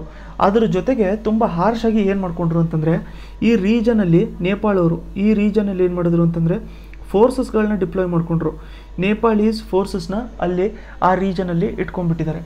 ಸೊ ನೇಪಾಳೀಸ್ ಫೋರ್ಸಸ್ ಆ ರೀಜನಲ್ಲಿ ಇಟ್ಕೊಂಡಿರೋದು ಅಲ್ಲದೆ ಇವರು ಹೆಲಿಕಾಪ್ಟರ್ ಮೂಲಕ ಆ ಫೋರ್ಸಸ್ನ ಕರ್ಕೊಂಡು ಹೋಗಿದ್ದಾರೆ. ಸೊ ಇದು ನೋಡಿ, ಇದು ತುಂಬ ಜಾಸ್ತಿ ಎಕ್ಸ್ಟ್ರೀಮ್ ಕೇಸಸಲ್ಲಿ ಯೂಸ್ ಮಾಡ್ಕೊಳ್ಳೋಂಥದ್ದು. ಯಾಕೆಂತಂದರೆ ನಾರ್ಮಲಾಗಿ ನಾವು ಕೂಡ ಬಾರ್ಡರಲ್ಲಿ ಯಾರನ್ನು ನಿಲ್ಲಿಸಬೇಕು ಅಂತಂದರೆ ನಮ್ಮ ಫೋರ್ಸಸ್ನ ಇಡಬೇಕು ಅಂತಂದರೆ ನಾವು ಕೂಡ ಬಾರ್ಡರ್ಗೆ ಕಳಿಸ್ತೀವಿ. ಬಟ್ ಇವರು ಹೆಲಿಕಾಪ್ಟರ್ ಮೂಲಕ ಎಲ್ಲರೂ ಕೂಡ ಏನು ಮಾಡಿದ್ದಾರೆ ಅಂತಂದರೆ ಬಾರ್ಡರ್ನ ಇಟ್ಕೊಂಡಿದ್ದಾರೆ. ಸೊ ಸಡನ್ನಾಗಿ ಇವಾಗ ನೋಡಿ 1816 ಹಿಡಿದ್ಬಿಟ್ಟು 2020 ಕೂಡ ಅಷ್ಟೊಂದೇನು ಪ್ರಾಬ್ಲಮ್ ಇರ್ತಾ ಇರಲಿಲ್ಲ. ಸಡನ್ನಾಗಿ ಪ್ರಾಬ್ಲಮ್ ಯಾಕಾಗಿದೆ ಅಂತ ಹೇಳ್ಬಿಟ್ಟು ನಾವು ರೀಸನ್ಸ್ನ ನೋಡ್ಕೋಬೇಕು ಅಂತಂದರೆ ಮೇನ್ ರೀಸನ್ ಬಂದ್ಬಿಟ್ಟು ಪೊಲಿಟಿಕ್ಸ್ ಆಗಿದೆ. ಈಗ ನೇಪಾಳಲ್ಲಿ ಯಾರ ಸರ್ಕಾರ ಇದೆ ಅಂತಂದರೆ KPS ಓಲಿ ಅವರ ಸರ್ಕಾರ ಇದೆ. KPS ಓಲಿ ಅವರ ಸರ್ಕಾರ ಇದೆ. ಇವಾಗ ಏನಾಗ್ತಿದೆ ಅಂತಂದರೆ ನೇಪಾಳಲ್ಲಿ ಆಪೋಸಿಷನ್ನು ತುಂಬ ಜಾಸ್ತಿ ಸ್ಟ್ರಾಂಗ್ ಆಗ್ತಾ ಇದ್ದಾರೆ. ಆಪೋಸಿಷನ್ ತುಂಬ ಜಾಸ್ತಿ ಸ್ಟ್ರಾಂಗ್ ಆಗ್ತಿರೋಂಥ ಟೈಮಲ್ಲಿ KPS ಓಲಿ ಅವ್ರಿಗೆ ಒಂದು ನಾವು ಬೇರೆಯವ್ರ ಮೇಲೆ ಕಾನ್ಸಂಟ್ರೇಟ್ ಮಾಡ್ಕೋಬೇಕಾಗಿರುತ್ತೆ, ಅಥವಾ ಒಂದು ನ್ಯಾಷನಲಿಸ್ಟ್ ಸೆಂಟಿಮೆಂಟನ್ನ ತೊಗೊಂಬರ್ಬೇಕಾಗಿರುತ್ತೆ ಜನರಲ್ಲಿ. ಇವಾಗ ಎಕ್ಸಾಂಪಲು ಇಂಡಿಯಾದಲ್ಲಿ ಎಲೆಕ್ಷನ್ ಆಗ್ತಾ ಇರುತ್ತೆ ನೋಡಿ, ಆ ಟೈಮಲ್ಲಿ ಇಂಡಿಯಾ ಮತ್ತು ಪಾಕಿಸ್ತಾನ್ ಇಶ್ಯೂನ ತುಂಬ ಜಾಸ್ತಿ ಡಿಸ್ಕಸ್ ಮಾಡ್ಕೊತಾ ಇರ್ತಾರೆ ಪೊಲಿಟಿಕಲ್ ಪಾರ್ಟೀಸ್ ಅವರು. ಎಲ್ಲ ಪೊಲಿಟಿಕಲ್ ಪಾರ್ಟೀಸ್ ಅವರು, 1-2 ಅಂತಲ್ಲ, ಎಲ್ಲ ಪೊಲಿಟಿಕಲ್ ಪಾರ್ಟೀಸ್ ಅವರು ಕೂಡ ಅದ್ರ ಮೇಲೆ ಫೋಕಸ್ ಮಾಡ್ಕೊತಾ ಇರ್ತಾರೆ. ಯಾಕೆಂತಂದರೆ ನಮ್ಮಲ್ಲಿ ಲಿಟ್ರಸಿ ರೇಟು ಕೂಡ ಸ್ವಲ್ಪ ಒಂದು ಲೆವೆಲಲ್ಲಿ ಕಮ್ಮಿ ಇರೋದ್ರಿಂದ ಪ್ರಾಬ್ಲಮ್ ಏನಾಗ್ತಾ ಇರುತ್ತೆ, ಡೆವಲಪ್ಮೆಂಟ್ ಬಗ್ಗೆ ಡಿಸ್ಕಸ್ ಮಾಡ್ಕೊತಾ ಇದ್ದರೆ ಅದ್ರ ಮೇಲೆ ಜಾಸ್ತಿ ಫೋಕಸ್ ಮಾಡ್ಕೊತಾ ಇರಲ್ಲ. ಯಾವಾಗಲೂ ಕೂಡ ಎಲೆಕ್ಷನ್ ಕ್ಯಾಂಪೇನಲ್ಲೂ ಕೂಡ ನೀವು ನೋಡ್ಕೋಬೋದು, ಇಷ್ಟು ಪ್ರೊವೈಡ್ ಮಾಡ್ತೀವಿ, ಲೋನ್ನ ನಾವು ತೆಗೆದುಬಿಡ್ತೀವಿ, ಅಥವಾ ಇಷ್ಟು ನಾವು ಲೋನ್ಸ್ನ ಪ್ರೊವೈಡ್ ಮಾಡ್ತೀವಿ, ಗ್ರ್ಯಾಂಟ್ಸ್ನ ಕೊಡ್ತೀವಿ, ಕೊಟ್ಟಿರೋಂಥ ಲೋನ್ನ ತೆಗೆದುಬಿಡ್ತೀವಿ, ಆ ಥರದ್ದು ಡಿಸ್ಕಸ್ ಮಾಡ್ತಾ ಇರ್ತಾರೆ. ಬಟ್ ಯಾವ ಥರದ್ದು ಡೆವಲಪ್ಮೆಂಟ್ಸ್ನ ಮಾಡ್ತಾರೆ ಅಂತ ಹೇಳ್ಬಿಟ್ಟು ಡಿಸ್ಕಸ್ ಮಾಡ್ತಾರಲ್ಲ. ಬಟ್ ರಿಲಿಜನ್ನ, ಸೊ ಬೇರೆ ಬೇರೆ ಧರ್ಮನ ಡಿಸ್ಕಸ್ ಮಾಡ್ಕೊತಾ ಇರ್ತಾರೆ. ಅದಾದಮೇಲೆ ಹಿಂದೂ ಮುಸ್ಲಿಂ ಮಧ್ಯದಲ್ಲಿ ಸ್ವಲ್ಪ ಪ್ರೊಟೆಸ್ಟ್ನ ತರೋವಂಥದ್ದು. ಸೊ ಈ ಥರದ್ದೆಲ್ಲ ನಾವು ಇವಾಗಲೇ ಹಿಸ್ಟಾರಿಕಲಿ ನೋಡ್ಕೊಂಡಿದ್ದೀವಿ, ಅದು ಬರ್ತಾನೆ ಇರುತ್ತೆ. ಸೊ ಇವಾಗ ಇಂಡಿಯಾದಲ್ಲಿ ಯಾವ ಥರ ನಾವು ಪಾಕಿಸ್ತಾನ ಮೇಲೆ ಫೋಕಸ್ ಮಾಡಿಕೊಂಡು ಎಲೆಕ್ಷನ್ ಟೈಮಲ್ಲಿ ನೋಡ್ಕೊತೀವಲ್ಲ, ಆ ಥರ ಇದು ನೇಪಾಳ ನೋಡ್ಕೋಬೇಕು ಅಂತಂದರೆ ಬಾರ್ಡರಲ್ಲಿ ಅವ್ರಿಗೆ ಯಾರು ಇದ್ದಾರೆ ಬಾರ್ಡರು. ಸೊ ಅವರು ಚೈನಾ ಅಗೇನ್ಸ್ಟ್ ಅಂತೂ ಹೋಗೋಕ್ಕಾಗಲ್ಲ. ಸೊ ಅವ್ರಿಗೆ ಇರೋವಂಥದ್ದು ಇಂಡಿಯಾ. ಅವ್ರು ಇಂಡಿಯಾನೂ ಕೂಡ ಯೂಸ್ ಮಾಡ್ಕೋಬೇಕು. ಇನ್ನೊಂದೇನು ಅಂತಂದರೆ ನೇಪಾಳಿಂದ ಈ ಕಡೆ ಚೈನಾದು ಏನು ಟೆರಿಟರಿ ಇದೆಯಲ್ಲ, ಇಲ್ಲಿ ಅಷ್ಟೊಂದು ಈಸಿಯಾಗಿ ಅವರು ಟ್ರಾವೆಲ್ ಮಾಡ್ಕೊಳಕ್ಕಾಗಲ್ಲ. ಯಾಕಂತಂದರೆ ತುಂಬ ಹಾರ್ಶ್ ಇದಾವೆ ಅಲ್ಲಿ ರೂಟು. ಸೊ ಅದಕ್ಕೋಸ್ಕರ ನೇಪಾಳವರು ಕೂಡ ಇವಾಗ ಏನಾದ್ರು ಅವರು ನೇಪಾಳಿಂದ ಏನಾದ್ರು ಎಕ್ಸ್ಪೋರ್ಟ್ ಮಾಡ್ಕೋಬೇಕು ಅಂತಂದರೆ ಅಲ್ಲಿಂದ ಹತ್ತಿರ ಬರುವಂಥದ್ದು ನಮಗೆ ಕೋಲ್ಕತ್ತಾ ಬರುತ್ತೆ. ಸೊ ಕೋಲ್ಕತ್ತಾ ಪೋರ್ಟ್ ಯೂಸ್ ಮಾಡ್ಕೊತಾರೆ, ಅಥವಾ ಸೂರತ್ ಯೂಸ್ ಮಾಡ್ಕೊತಾರೆ. ಸೊ ಈ ಥರ ನಮ್ಮ ಪೋರ್ಟ್ಸ್ನ ಅವರು ಯೂಸ್ ಮಾಡ್ಕೊಳ್ಳೋದಕ್ಕೆ ನಾವು ಅವ್ರಿಗೆ ಪರ್ಮಿಷನ್ ಕೂಡ ಕೊಟ್ಟಿದ್ದೀವಿ. ಇನ್ನೊಂದು ಇಂಡಿಯಾ ನೇಪಾಳದ್ದು ನಾವು ರಿಲೇಷನ್ ನೋಡ್ಕೋಬೇಕು ಅಂತಂದರೆ ಇಬ್ಬರು ಒಂದು ದೇಶದಿಂದ ಇನ್ನೊಂದು ದೇಶಕ್ಕೆ ಆರಾಮಾಗಿ ಹೋಗ್ಬೋದು, ಪಾಸ್ಪೋರ್ಟ್ ಏನು ಬೇಕಾಗಿರಲ್ಲ. ಸೊ ಪಾಸ್ಪೋರ್ಟೇ ಬೇಡ, ಆ ಥರ ಹೋಗ್ಬೋದು, ಅಲ್ಲಿ ಬೇಕಾದರೆ ಕೆಲಸನೂ ಕೂಡ ಮಾಡ್ಕೋಬೋದು. ಸೊ ಇಷ್ಟು ಫ್ರೀ ಆಗಿದೆ. ಆ ಟೈಮ್ ಇರೋದ್ರಿಂದನೂ ಕೂಡ ಇವ್ರು ಏನು ಮಾಡ್ಕೊಂಡಿದ್ದಾರೆ ಅಂತಂದರೆ ಒಂದು ನ್ಯಾಷನಲಿಸ್ಟ್ ಸೆಂಟಿಮೆಂಟ್ ತೊಗೊಂಬರಬೇಕು ನೇಪಾಳಲ್ಲಿರೋ ಪಾಪ್ಯುಲೇಷನಲ್ಲಿ ಅಂತ ಹೇಳ್ಬಿಟ್ಟು ಈ ಬಾರ್ಡರ್ ಡಿಸ್ಪ್ಯೂಟ್ನ ಸ್ಟಾರ್ಟ್ ಮಾಡಿಕೊಂಡು ಇವಾಗ ಇದನ್ನು ಫೋಕಸ್ ಆಗಿ ಅವರು ಇಟ್ಕೊಂಡ್ಬಿಟ್ಟಿದ್ದಾರೆ. ಯಾಕೆಂತಂದರೆ ಕೆಲವೊಬ್ಬರು KPS ಓಲಿ ಅವರ ಪಾರ್ಟಿಯಲ್ಲೇ ಯಾರ್ಯಾರು ಇದ್ದಾರಲ್ಲ ಅವರು ಕೂಡ KPS ಓಲಿ ಅವರು ಪ್ರೈಮ್ ಮಿನಿಸ್ಟರ್ ಆಗಿರಬಾರ್ದು ಅಂತ ಹೇಳ್ಬಿಟ್ಟು ಅವರು ಕೂಡ ಹೇಳ್ತಾ ಇದ್ದಾರೆ. ಸೊ ಅದಕ್ಕೋಸ್ಕರ ಆ್ಯಕ್ಚುಲ್ ಆಗಿರೋವಂಥದ್ದು ಇಶ್ಯೂಸ್ ಮೇಲೆ ಫೋಕಸ್ ಮಾಡ್ಕೊಳ್ಳೋದಕ್ಕಿಂತ ಜಾಸ್ತಿ ಅವರು ಈ ಬಾರ್ಡರ್ ಡಿಸ್ಪ್ಯೂಟ್ಸ್ ಮೇಲೆ ಫೋಕಸ್ ಮಾಡ್ಕೊತಾ ಇದ್ದಾರೆ. ನೋಡಿ, ಅವ್ರು ಯೂಸ್ ಮಾಡ್ಕೋಬೇಕು ಅಂತಂದರೆ ಈ ರೀಜನ್ನ ಅವರು ಯೂಸ್ ಮಾಡ್ಕೋಬೋದು. ಇಂಟರ್ನ್ಯಾಷನಲ್ ಬಾರ್ಡರ್ ಆಗಿದ್ರೂ ಕೂಡ ನೀವು ಎಕ್ಸಾಂಪಲ್ ಈಗ ಏನಾದ್ರು ಬಾಂಗ್ಲಾದೇಶಿಗೆ ಇಂಡಿಯಾ ಕಡೆಯಿಂದ ಯಾರು ಹೋಗಬೇಕು ಅಂತಂದರೆ ಸೊ ಅವರು ಪಾಸ್ಪೋರ್ಟ್ ಎಲ್ಲ ಬೇಕಾಗಿರುತ್ತೆ. ಸೊ ಭೂಟಾನಿಗೆ ಹೋಗ್ಬೇಕಂದ್ರೂ ಕೂಡ ಅಷ್ಟೊಂದು ಅಂತಂದರೆ ನೇಪಾಳ ಅಷ್ಟು ಫ್ರೀ ಆಗಿಲ್ಲ ಭೂಟಾನ್ಗೆ ಹೋಗಬೇಕು ಅಂತಂದರೆ. ಸೊ ಅಲ್ಲಿ ಆಧಾರ್ ಕಾರ್ಡು ನಡೆಯಲ್ಲ. ಭೂಟಾನ್ಗೆ ಹೋಗಬೇಕು ಅಂತಂದರೆ ಅಲ್ಲಿ ಬರೀ ನಮಗೆ ವೋಟರ್ ID ಕಾರ್ಡ್ ನಡೆಯುತ್ತೆ, ಇಲ್ಲ ಅಂತಂದರೆ ಪಾಸ್ಪೋರ್ಟ್ ಇರಬೇಕಾಗತ್ತೆ. ಬಟ್ ನಾವು ನೇಪಾಳಕ್ಕೆ ಹೋಗಬೇಕು ಅಂತಂದರೆ ಆಧಾರ್ ಕಾರ್ಡಿಂದನೂ ಕೂಡ ನಾವು ಹೋಗ್ಬೋದು, ಅಲ್ಲಿಂದ ಇಲ್ಲಿ ಬಂದು ಕೂಡ ಕೆಲಸ ಮಾಡ್ಕೋಬೋದು. ಸೊ ನಮಗೆ ಈ ರೀಜನಲ್ಲಿ ಇರುವಂಥವ್ರು ಕೂಡ ನೇಪಾಳಲ್ಲಿ ಕೆಲಸ ಮಾಡ್ತಾ ಇರ್ತಾರೆ, ನೇಪಾಳ ರೀಜನವರು ಕೂಡ ಇಂಡಿಯಾದಲ್ಲಿ ಕೆಲಸ ಮಾಡ್ತಾ ಇರ್ತಾರೆ. ರಿಲೇಷನ್ಸು ತುಂಬ ಅಂದರೆ ತುಂಬ ಚೆನ್ನಾಗಿದೆ ನೇಪಾಳ ಅವ್ರದ್ದು. ಪೀಪಲ್ ಟು ಪೀಪಲ್ ರಿಲೇಷನ್ ತುಂಬ ಚೆನ್ನಾಗಿದೆ. ಪೊಲಿಟಿಕ್ಸಲ್ಲಿ ರಿಲೇಷನ್ ಅಷ್ಟೊಂದು ಚೆನ್ನಾಗಿಲ್ಲ ನಮ್ಮದು. ಯಾಕಂತಂದರೆ ಈಗ ನಾವೇನಾದ್ರು ಹಿಸ್ಟ್ರಿನೂ ಕೂಡ ನೋಡಿಕೊಂಡ್ರೆ ಪೊಲಿಟಿಕ್ಸಲ್ಲಿ ಅಷ್ಟೊಂದು ರಿಲೇಷನು ಚೆನ್ನಾಗಿಲ್ಲ. ಸೊ ಈ ಥರ ಒಂದು ನ್ಯಾಷನಲಿಸ್ಟ್ ಸೆಂಟಿಮೆಂಟ್ ಸ್ಟಾರ್ಟ್ ಮಾಡಬೇಕು ಅಂತ ಹೇಳ್ಬಿಟ್ಟು ಆ ಕಡೆಯಿಂದ ಸ್ಟಾರ್ಟ್ ಮಾಡ್ಕೊಂಡಿದ್ದಾರೆ. ಇಂಡಿಯಾ ಕಡೆಯಿಂದ ಏನಾಗಿದೆ, ಇಂಡಿಯಾ ಕಡೆಯಿಂದ ಏನು ಹೇಳಿದ್ದಾರೆ ಅಂತಂದರೆ ನೋಡಿ, ಇವಾಗಂತೂ ಪ್ಯಾಂಡಮಿಕ್ ಇರೋದ್ರಿಂದ, COVID-19 ಇರೋದ್ರಿಂದ ಇವಾಗ ಸದ್ಯಕ್ಕೆ ನಾವು ಅದನ್ನು ರೆಸಾಲ್ವ್ ಮಾಡ್ಕೊಳ್ಳೋದಕ್ಕಿಂತ ಇವೆಲ್ಲದು ಸೈಲೆಂಟ್ ಆದಮೇಲೆ ನಾವು ಡಿಸ್ಕಸ್ ಮಾಡ್ಕೊಳ್ಳೋಣ ಅಂತ ಹೇಳ್ಬಿಟ್ಟು ಇಂಡಿಯಾ ಹೇಳಿದೆ. ಬಟ್ ಅದೊಂದೇ ಇಂಡಿಯಾ ಮಾಡಿರೋಂಥ ತಪ್ಪು. ಯಾಕೆ ಅಂತಂದರೆ ಇಂಡಿಯಾಗೆ ಇದು ದೊಡ್ಡ ಇಶ್ಯೂ ಆಗದೇ ಇರ್ಬೋದು, ಬಟ್ ನೇಪಾಳ ಅವ್ರಿಗೆ ತುಂಬ ದೊಡ್ಡ ಇಶ್ಯೂ ಆಗಿರುತ್ತೆ. ಅದು ಎಸ್ಪೆಷಲಿ ಅವರ ಎಲೆಕ್ಷನ್ ಟೈಮಲ್ಲಿ ಅಥವಾ ಅಲ್ಲಿ ಸರ್ಕಾರ ಬೀಳೋ ಅಂಥ ಸಿಚುವೇಶನ್ ಬಂದಿರೋಂಥ ಟೈಮಲ್ಲಿ ಅವ್ರಿಗೆ ತುಂಬ ಇದು ಇಂಪಾರ್ಟೆಂಟ್ ಆಗಿರುತ್ತೆ. ಸೊ ಅದಕ್ಕೆ ಇಂಡಿಯಾ ಒಂದು ಒಳ್ಳೆಯ ಟೈಮ್ನ ಡಿಸೈಡ್ ಮಾಡಿಕೊಂಡು ನಾವು ಆ ಟೈಮಲ್ಲೇ ಡಿಸ್ಕಸ್ ಮಾಡ್ಕೊಳ್ಳೋಣ ಅಂತ ಹೇಳಿದಿದ್ರೆ ತುಂಬ ಚೆನ್ನಾಗಿರುವಂಥದ್ದು. ಸೊ ಇವಾಗ ಪಾಸ್ಟಲ್ಲಿ ನಾವೇನಾದರೂ ನೋಡ್ಕೋಬೇಕು ಅಂತಂದರೆ ಮುಂಚೆ ಇರೋವಂಥ ಡಿಸ್ಪ್ಯೂಟ್, ಯಾಕಂತಂದರೆ ನೋಡಿ ಕಂಪ್ಲೀಟ್ ಬಾರ್ಡರ್ನ ನೇಪಾಳು ಇಂಡಿಯಾ ಜೊತೆನೇ share ಮಾಡ್ಕೊಳುತ್ತೆ. So is to, south, west ಎಲ್ಲದೂ ಕೂಡ ಇಂಡಿಯಾ ಜೊತೆನೇ ನೇಪಾಳು ಶೇರ್ ಮಾಡ್ಕೊತಾ ಇರುತ್ತೆ ಬಾರ್ಡರು. ಸೊ ಇಷ್ಟೆಲ್ಲ ಇದ್ರೂ ಕೂಡ ಮುಂಚೆನೂ ಬಾರ್ಡರ್ ಡಿಸ್ಪ್ಯೂಟ್ ಇದ್ದೇ ಇರ್ತವೆ. ಯಾಕೆಂತಂದರೆ ನಮ್ಮದು ಚೈನಾ ಜೊತೆ ಕಮ್ಮಿ ಬಾರ್ಡರ್ ಇದ್ರೂ ಕೂಡ ನಮ್ಮದು ಎಷ್ಟೊಂದು ಟೆರಿಟರೀಸು ಆ ಚೈನಾ ಜೊತೆಗೆ ಕ್ವೆಶನಲ್ಲಿ ಇದ್ದೇ ಇರ್ತವೆ. ಆ ಥರ ಇಂಡಿಯಾ ನೇಪಾಳ ಬಾರ್ಡರಲ್ಲೂ ಕೂಡ ತುಂಬ ಜಾಸ್ತಿ ಡಿಸ್ಪ್ಯೂಟ್ ಇತ್ತು. ಅದನ್ನು ಮುಂಚೆ ಯಾವ ಥರ ನಾವು ಸಾಲ್ವ್ ಮಾಡ್ಕೊತಾ ಇದ್ವಿ, ಅದನ್ನು ಮುಂಚೆ ನಾವು ಸಾಲ್ವ್ ಮಾಡ್ಕೊಳ್ಳೋದಕ್ಕೋಸ್ಕರ ನಮಗೆ Nepal India technical level joint boundary working group ಅಂತ ಇತ್ತು. Nepal India technical level joint boundary working group ಅಂತ ಹೇಳಿತ್ತು. ಸೊ ಇದ್ರ ಬಗ್ಗೆ ತಲೆಗೆಡ್ಸ್ಕೊಳಕ್ಕೆ ಹೋಗಬೇಡಿ, ನಾನೆಲ್ಲದೂ ಕೂಡ ಅಪ್ಲೋಡ್ ಮಾಡಿರ್ತೀನಿ ವೆಬ್ಸೈಟಲ್ಲಿ, ಓದ್ಕೊಬೋದು ನೀವು, ನೋಟ್ಸು ಕೂಡ ಅಲ್ಲಿಂದನೇ ನೋಡ್ಕೊಂಡಿರ್ಬೋದು. ಸೊ ಇದನ್ನು ಯಾವಾಗ 1981 ಇದನ್ನು ಸೆಟ್ ಮಾಡ್ಕೊಂಡಿದ್ವಿ. ಸೊ ಇದು ವರ್ಕಿಂಗ್ ಗ್ರೂಪಲ್ಲಿ ಏನು ಮಾಡ್ಕೊತಾ ಇದ್ರು ಅಂತಂದರೆ, ಎರಡೂ ಕಡೆಯಿಂದ ಪಾರ್ಟೀಸ್ ಬಂದ್ಬಿಟ್ಟು ಸರಿ ಯಾವುದು ನಿಮ್ಮ ಬಾರ್ಡರು ನಮ್ಮ ಬಾರ್ಡರ್ ಯಾವುದು ಆ ಥರ ಹೇಳ್ಬಿಟ್ಟು ಡಿಸ್ಕಸ್ ಮಾಡಿಕೊಂಡು ಸೊ ಒಂದು ರೆಸೊಲ್ಯೂಷನಿಗೆ ಬಂದ್ಬಿಟ್ಟು ಅಗ್ರಿಮೆಂಟು ಕೂಡ ಸೈನ್ ಮಾಡ್ಕೊತಾ ಇದ್ರು. ಸೊ ಈ ಪ್ರಕಾರ ಸುಮಾರು 98% ಅಷ್ಟು ಬಾರ್ಡರ್ ಡಿಸ್ಪ್ಯೂಟ್ ಏನಿದೆಯಲ್ಲ ಅದನ್ನು ಸಾಲ್ವ್ ಮಾಡ್ಕೊಂಡಿದ್ದೀವಿ ನಾವು. ಎಕ್ಸಾಂಪಲ್ ನಾವು ನೋಡ್ಕೋಬೇಕು ಅಂತಂದರೆ ಸುಸ್ತಾ ರೀಜನ್ನು ಅದು ಮತ್ತು ಕಾಲಾಪಾನಿ ಬಿಟ್ಬಿಟ್ಟು ಮಿಕ್ಕಿದ ಯಾವುದಾದ್ರು ರೀಜನ್ ಇತ್ತಲ್ಲ ಅವೆಲ್ಲದೂ ಕೂಡ ನಾವು ಸಾಲ್ವ್ ಮಾಡ್ಕೊಂಡಿದ್ದೀವಿ. ಇವಾಗ ಸದ್ಯಕ್ಕೆ ಉಳಿದಿರುವಂಥದ್ದು ಇದೇನು 2% ಉಳ್ಕೊಂಡಿದೆಯಲ್ಲ ಅದು ಬಂದ್ಬಿಟ್ಟು ಈ ರೀಜನಲ್ಲಿ ಮಿಡಲಲ್ಲಿ ಎಲ್ಲೋ ಒಂದು ಕಡೆ ಇಲ್ಲಿದೆ, ಬಿಹಾರಿಂದ ಡಿಸ್ಪ್ಯೂಟಲ್ಲಿದೆ. ಅದಾದಮೇಲೆ ಇರುವಂಥದ್ದು ಈ ರೀಜನು. ಸೊ ಈ ರೀಜನು ಇವಾಗ ನಾವು ಡಿಸ್ಕಸ್ ಮಾಡ್ತಿರೋವಂಥದ್ದು ರೀಜನು ಲಿಪುಲ್ ಲೇಕಿಂದ ಕಾಲಾಪಾನಿವರೆಗೂ ಇರೋವಂಥ ರೀಜನು. ಸೊ ಈ ಕಾಲಾಪಾನಿ ರೀಜನು ಮತ್ತು ಈ ರೀಜನ್ ಬಂದ್ಬಿಟ್ಟು ಸುಸ್ತಾ ಅಂತ ಕರೀತಾರೆ. ಸೊ ಇವೆರಡೇ ಇವಾಗ ಡಿಸ್ಪ್ಯೂಟಲ್ಲಿರುವಂಥದ್ದು. 2014 ನಾವು ಇಲ್ಲಿ ನರೇಂದ್ರ ಮೋದಿ ಅವ್ರ ಗೌರ್ಮೆಂಟ್ ಬಂದಾಗ, ಇವಾಗ ಪ್ರೆಸೆಂಟ್ ಪ್ರೈಮ್ ಮಿನಿಸ್ಟರ್ ಅವರ ಗೌರ್ಮೆಂಟ್ ಬಂದಾಗ ಆನ್ಸರ್ ರೈಟಿಂಗಲ್ಲಿ ನೀವು ಹೆಸರನ್ನ ಯೂಸ್ ಮಾಡ್ಕೊಳಕ್ಕೆ ಹೋಗ್ಬೇಡಿ ಪ್ರೈಮ್ ಮಿನಿಸ್ಟರ್ ಅವ್ರದ್ದು. ಸೊ ನಮ್ಮ ಪ್ರೈಮ್ ಮಿನಿಸ್ಟರ್ ಅವ್ರು ಇರ್ಬೇಕಾದ್ರೆ ನಮ್ಮ ಪ್ರೈಮ್ ಮಿನಿಸ್ಟರ್ ಅವರು ಮತ್ತು ನೇಪಾಳ ಕಡೆಯಿಂದ ಪ್ರೈಮ್ ಮಿನಿಸ್ಟರ್ ಅವರು ಕೂಡ ಅವ್ರೇನು ಅಂದ್ಕೊಂಡಿದ್ರು ಅಂತಂದರೆ, ಎರಡೂ ಕಡೆಯಿಂದನೂ ಕೂಡ ಏನು ಫಾರಿನ್ ಸೆಕ್ರೆಟರೀಸ್ ಇರ್ತಾರೆ, ಫಾರಿನ್ ಸೆಕ್ರೆಟರೀಸು ಒಂದು ಡಿಸೈಡ್ ಮಾಡಬೇಕು ಡೇಟು, ಆ ಡೇಟ್ನ ಡಿಸೈಡ್ ಮಾಡಿಬಿಟ್ಟು ಇಶ್ಯೂನ ರೆಸಾಲ್ವ್ ಮಾಡ್ಕೋಬೇಕು ಅಂತ ಹೇಳ್ಬಿಟ್ಟು ಅವ್ರು ಅಂದ್ಕೊಂಡಿದ್ರು. ಬಟ್ ಅದರ ರಿಲೇಟೆಡ್ ಏನೂ ಡಿಸ್ಪ್ಯೂಟ್ ಒಂದು ರೆಸೊಲ್ಯೂಷನಲ್ಲಿ ಬಂದಿರಲಿಲ್ಲ. ಇವಾಗಲೂ ಕೂಡ ಹೇಳಿರುವಂಥದ್ದು ಪ್ರಾಬ್ಲಮ್ ಏನಾಗಿತ್ತು ಅಂತಂದರೆ, ಇವಾಗ ಅದನ್ನು ಒಂದು ಡೇಟ್ ಕೊಟ್ಬಿಟ್ಟು ಇಂಡಿಯಾ ಡಿಸೈಡ್ ಮಾಡ್ಕೊಳ್ಳೋದಕ್ಕಿಂತ ಬೆಟರಾಗಿ ಏನು ಮಾಡ್ಕೊಂಡಿತ್ತು ಅಂತಂದರೆ, ಇಂಡಿಯಾ ಅವ್ರಿಗೆ ಹೇಳಿದರು ಇದನ್ನು ಮುಗಿಸಿದ ಮೇಲೆ ನಾವೆಲ್ಲದೂ ಕೂಡ ಪ್ಯಾಂಡಮಿಕ್ ಎಲ್ಲ ಮುಗಿದ ಮೇಲೆ, ಕೋವಿಡ್-19 ಎಲ್ಲ ಮುಗಿದ ಮೇಲೆ ನಾವು ಸಾಲ್ವ್ ಮಾಡ್ಕೊಳ್ಳೋಣ ಅಂತ ಹೇಳ್ಬಿಟ್ಟು ಇಂಡಿಯಾನೂ ಕೂಡ ಹೇಳ್ಬಿಟ್ಟಿತ್ತು. ಸೊ ಅದೇ ಇವಾಗ ಮೋಸ್ಟ್ ಇಂಪಾರ್ಟೆಂಟ್ ಪ್ರಾಬ್ಲಮ್ ಆಗಿರೋವಂಥದ್ದು. ನಾವು ಇನ್ನೊಂದು ಕಂಟ್ರಿ ಬಗ್ಗೆ ನಾವು ಇವಾಗ ಕಂಪೇರ್ ಮಾಡ್ಕೋಬೋದು. ಇವಾಗ ರೆಸೊಲ್ಯೂಷನ್ ಯಾವ ಥರ, ಇವಾಗ ಸೊಲ್ಯೂಷನ್ ಅಥವಾ ಆನ್ಸರ್ ರೈಟಿಂಗಲ್ಲಿ ನೀವು ಕನ್ಕ್ಲೂಡ್ ಯಾವ ಥರ ಮಾಡ್ಕೋಬೋದು ಅಂತ ಹೇಳ್ಬಿಟ್ಟು ನಾವು ನೋಡ್ಕೊಳ್ಳೋಣ. So first of all India ಮತ್ತು ನಾವು ಬಾಂಗ್ಲಾದೇಶ್ ನೋಡಿಕೊಂಡ್ರೆ, ಇಂಡಿಯಾ ಮತ್ತು ಬಾಂಗ್ಲಾದೇಶ್ ನಾವು ನೋಡಿಕೊಂಡ್ರೆ ಇಲ್ಲಿ ನೇಪಾಳ ಮತ್ತು ಇಂಡಿಯಾದಲ್ಲಿ ಇರೋಕ್ಕಿಂತ ಇಶ್ಯೂಸು ಇಂಡಿಯಾ ಮತ್ತು ಬಾಂಗ್ಲಾದೇಶಲ್ಲಿತ್ತು. ಯಾಕೆಂತಂದರೆ ಈ ಎಕ್ಸಾಂಪಲು ಇದು ಇಂಡಿಯಾ ಮತ್ತು ಇಷ್ಟು ಬಾಂಗ್ಲಾದೇಶ ಅಂತ ಹೇಳ್ಬಿಟ್ಟು ನಾವು ಎಕ್ಸಾಂಪಲ್ ತೊಗೊಂಡ್ರೆ ಇದು ಇಂಡಿಯಾ ಆಗಿರುತ್ತೆ, ಅದಾದಮೇಲೆ ಇದು ಬಾಂಗ್ಲಾದೇಶ್ ಆಗಿರುತ್ತೆ. ಸೊ ಇಷ್ಟು ಟೆರಿಟರಿ ಎಲ್ಲೆಲ್ಲೋ ಒಂದೊಂದು ಚಿಕ್ಕ ಚಿಕ್ಕ ಟೆರಿಟರೀಸು ಅದು ಬಾಂಗ್ಲಾದೇಶ್ ಪಾರ್ಟು, ಬಾಂಗ್ಲಾದೇಶಲ್ಲೂ ಕೂಡ ಇಷ್ಟಿಷ್ಟು ಚಿಕ್ಕ ಚಿಕ್ಕ ಟೆರಿಟರೀಸು ಇಂಡಿಯಾದ ಪಾರ್ಟ್ ಆಗಿತ್ತು. ಯಾಕಂತಂದ್ರೆ ಮುಂಚೆ ಕಾಲದಲ್ಲಿ ಇಲ್ಲೊಬ್ರು ರಾಜ ಇದ್ದರು, ಇಲ್ಲೊಬ್ರು ರಾಜ ಇದ್ದರು. ಸೊ ಅವ್ರು ಏನು ಮಾಡ್ತಿದ್ರು ಅಂತಂದ್ರೆ ಒಂಥರ ಚೆಸ್ ಥರ ಅವರು ಗೇಮ್ ಆಡ್ತಾಯಿದ್ರು. ಆ ಗೇಮಲ್ಲಿ ಅವರು ಇದನ್ನೇ ಚಾಲೆಂಜ್ ಆಗಿ ಕೊಡ್ತಾಯಿದ್ರು, ಇದನ್ನೇ ಅವರು ಬೆಟ್ಟಿಂಗಾಗಿ ಯೂಸ್ ಮಾಡ್ಕೊತಾಯಿದ್ರು. ಸೊ ಅದಕ್ಕೋಸ್ಕರ ಇಂಡಿಯಾ ರಾಜ ವಿನ್ ಆದಾಗ ಇಲ್ಲಿಂದ ಒಂದು ಟೆರಿಟರಿ ಸಿಗ್ತಾಯಿತ್ತು, ಬಾಂಗ್ಲಾದೇಶ್ ಕಡೆಯಿಂದ ರಾಜ ವಿನ್ ಆದಾಗ ಇಲ್ಲಿಂದ ಒಂದು ಟೆರಿಟರಿ ಸಿಗ್ತಾಯಿತ್ತು. ಸೊ ಇದು ನೋಡಿ, ಇದು ಇನ್ನೂ ತುಂಬ ಜಾಸ್ತಿ ಡಿಸ್ಪ್ಯೂಟು ಪ್ರಾಬ್ಲಮ್ ಆಗಿರುತ್ತೆ. ಇವಾಗ ನೇಪಾಳದ ನಾವು ನೋಡ್ಕೊಂಡಿದ್ರೆ ಇಲ್ಲೇ ಒಂದು ಜಾಯಿನ್ ಆಗಿದೆ, ಬಾರ್ಡರಲ್ಲೇ ಇದೆ ಅದು. ಬಟ್ ಇಂಡಿಯಾ ಬಾಂಗ್ಲಾದೇಶ್ ಅಂತ ನಾವು ನೋಡಿಕೊಂಡ್ರೆ ನೋಡಿ ಕಂಪ್ಲೀಟಾಗಿ ಒಳಗಡೆ ಟೆರಿಟರಿ ಒಳಗಡೆ ಬರುತ್ತೆ. ಸೊ ಇದನ್ನು ಇಷ್ಟು ಕ್ರಿಟಿಕಲ್ ಆಗಿರುವಂಥ ಸಿಚುವೇಷನಲ್ಲೂ ಕೂಡ ಇಂಡಿಯಾ ಮತ್ತು ಬಾಂಗ್ಲಾದೇಶು ಈ ಡಿಸ್ಪ್ಯೂಟ್ನೆಲ್ಲದೂ ಕೂಡ ಆರಾಮಾಗಿ ರೆಸಾಲ್ವ್ ಮಾಡ್ಕೊಂಡಿದೆ, ಏನು ಡಿಸ್ಪ್ಯೂಟ್ ಮಾಡ್ಕೊಳ್ಳಿಲ್ದಂಗೆ ಆರಾಮಾಗಿ ಇದನ್ನು ರೆಸಾಲ್ವ್ ಮಾಡ್ಕೊಂಡಿದೆ. ಸೊ ಅದಕ್ಕೋಸ್ಕರ ನೇಪಾಳನ ಕನ್ಸಿಡರ್ ಮಾಡಿಕೊಂಡ್ರೆ ಇದನ್ನು ಕೂಡ ಈಸಿಯಾಗಿ ರೆಸಾಲ್ವ್ ಮಾಡ್ಕೋಬೋದು ಅಂತ ಹೇಳ್ಬಿಟ್ಟು ಹೇಳ್ತಾರೆ. ಇದರಲ್ಲಿ ನೇಪಾಳ ಕಡೆಯದು ಕೂಡ ನಾವು ಕೆಲವೊಂದು ಪಾಯಿಂಟ್ಸ್ನ ಕೇಳಬೇಕಾಗಿರುತ್ತೆ. ಯಾಕಂತಂದರೆ ನಾವು ಇವಾಗವರೆಗೂ ಡಿಸ್ಕಸ್ ಮಾಡ್ಕೊಂಡಿರೋಂಥದ್ದು ಎಲ್ಲದೂ ಕೂಡ ಇಂಡಿಯಾ ಕಡೆಯದು ಪಾಯಿಂಟ್ಸ್ ಆಗಿರುತ್ತೆ. ಸೊ ನಾವು ಟ್ರೀಟಿ ಏನು ನೋಡ್ಕೊಂಡಿದ್ವಲ್ಲ, ಆ ಟ್ರೀಟಿಯಲ್ಲಿ ಏನು ಹೇಳ್ಕೊಂಡಿದ್ರು, ಕಾಳಿ ರಿವರ್ ಏನು ಹರಿತಾ ಇರುತ್ತೆ ಅದರಿಂದ ವೆಸ್ಟ್ ಸೈಡ್ ಬರುವಂಥದ್ದೆಲ್ಲ ಇಂಡಿಯಾದ ಪಾರ್ಟ್ ಆಗಿರುತ್ತೆ, ಅದಾದಮೇಲೆ ಈಸ್ಟ್ ಸೈಡಿಂದ ಬರುವಂಥದ್ದು ಎಲ್ಲದೂ ಕೂಡ ನೇಪಾಳಿನ ಪಾರ್ಟ್ ಆಗಿರುತ್ತೆ. ಬಟ್ ಇವಾಗ ನಾವು ಜಾಗ್ರಫಿಯಲ್ಲಿ ನೋಡಿಕೊಂಡ್ರೆ ಮೇನಾಗಿ ರಿವರ್ ಬಂದ್ಬಿಟ್ಟು ಈ ಥರ ಹರಿತಾ ಇರುತ್ತೆ, ಮೇನ್ ರಿವರೇ ಈ ಥರ ಹರಿತಾ ಇರುತ್ತೆ. ಆದರೆ ಈ ಕಡೆ ನಾರ್ತಲ್ಲಿ ಏನಿದೆಯಲ್ಲ ಈ ರಿವರ್ ಬಂದ್ಬಿಟ್ಟು ಇದೊಂದು ಟ್ರಿಬ್ಯೂಟರಿ ಆಗಿದೆ.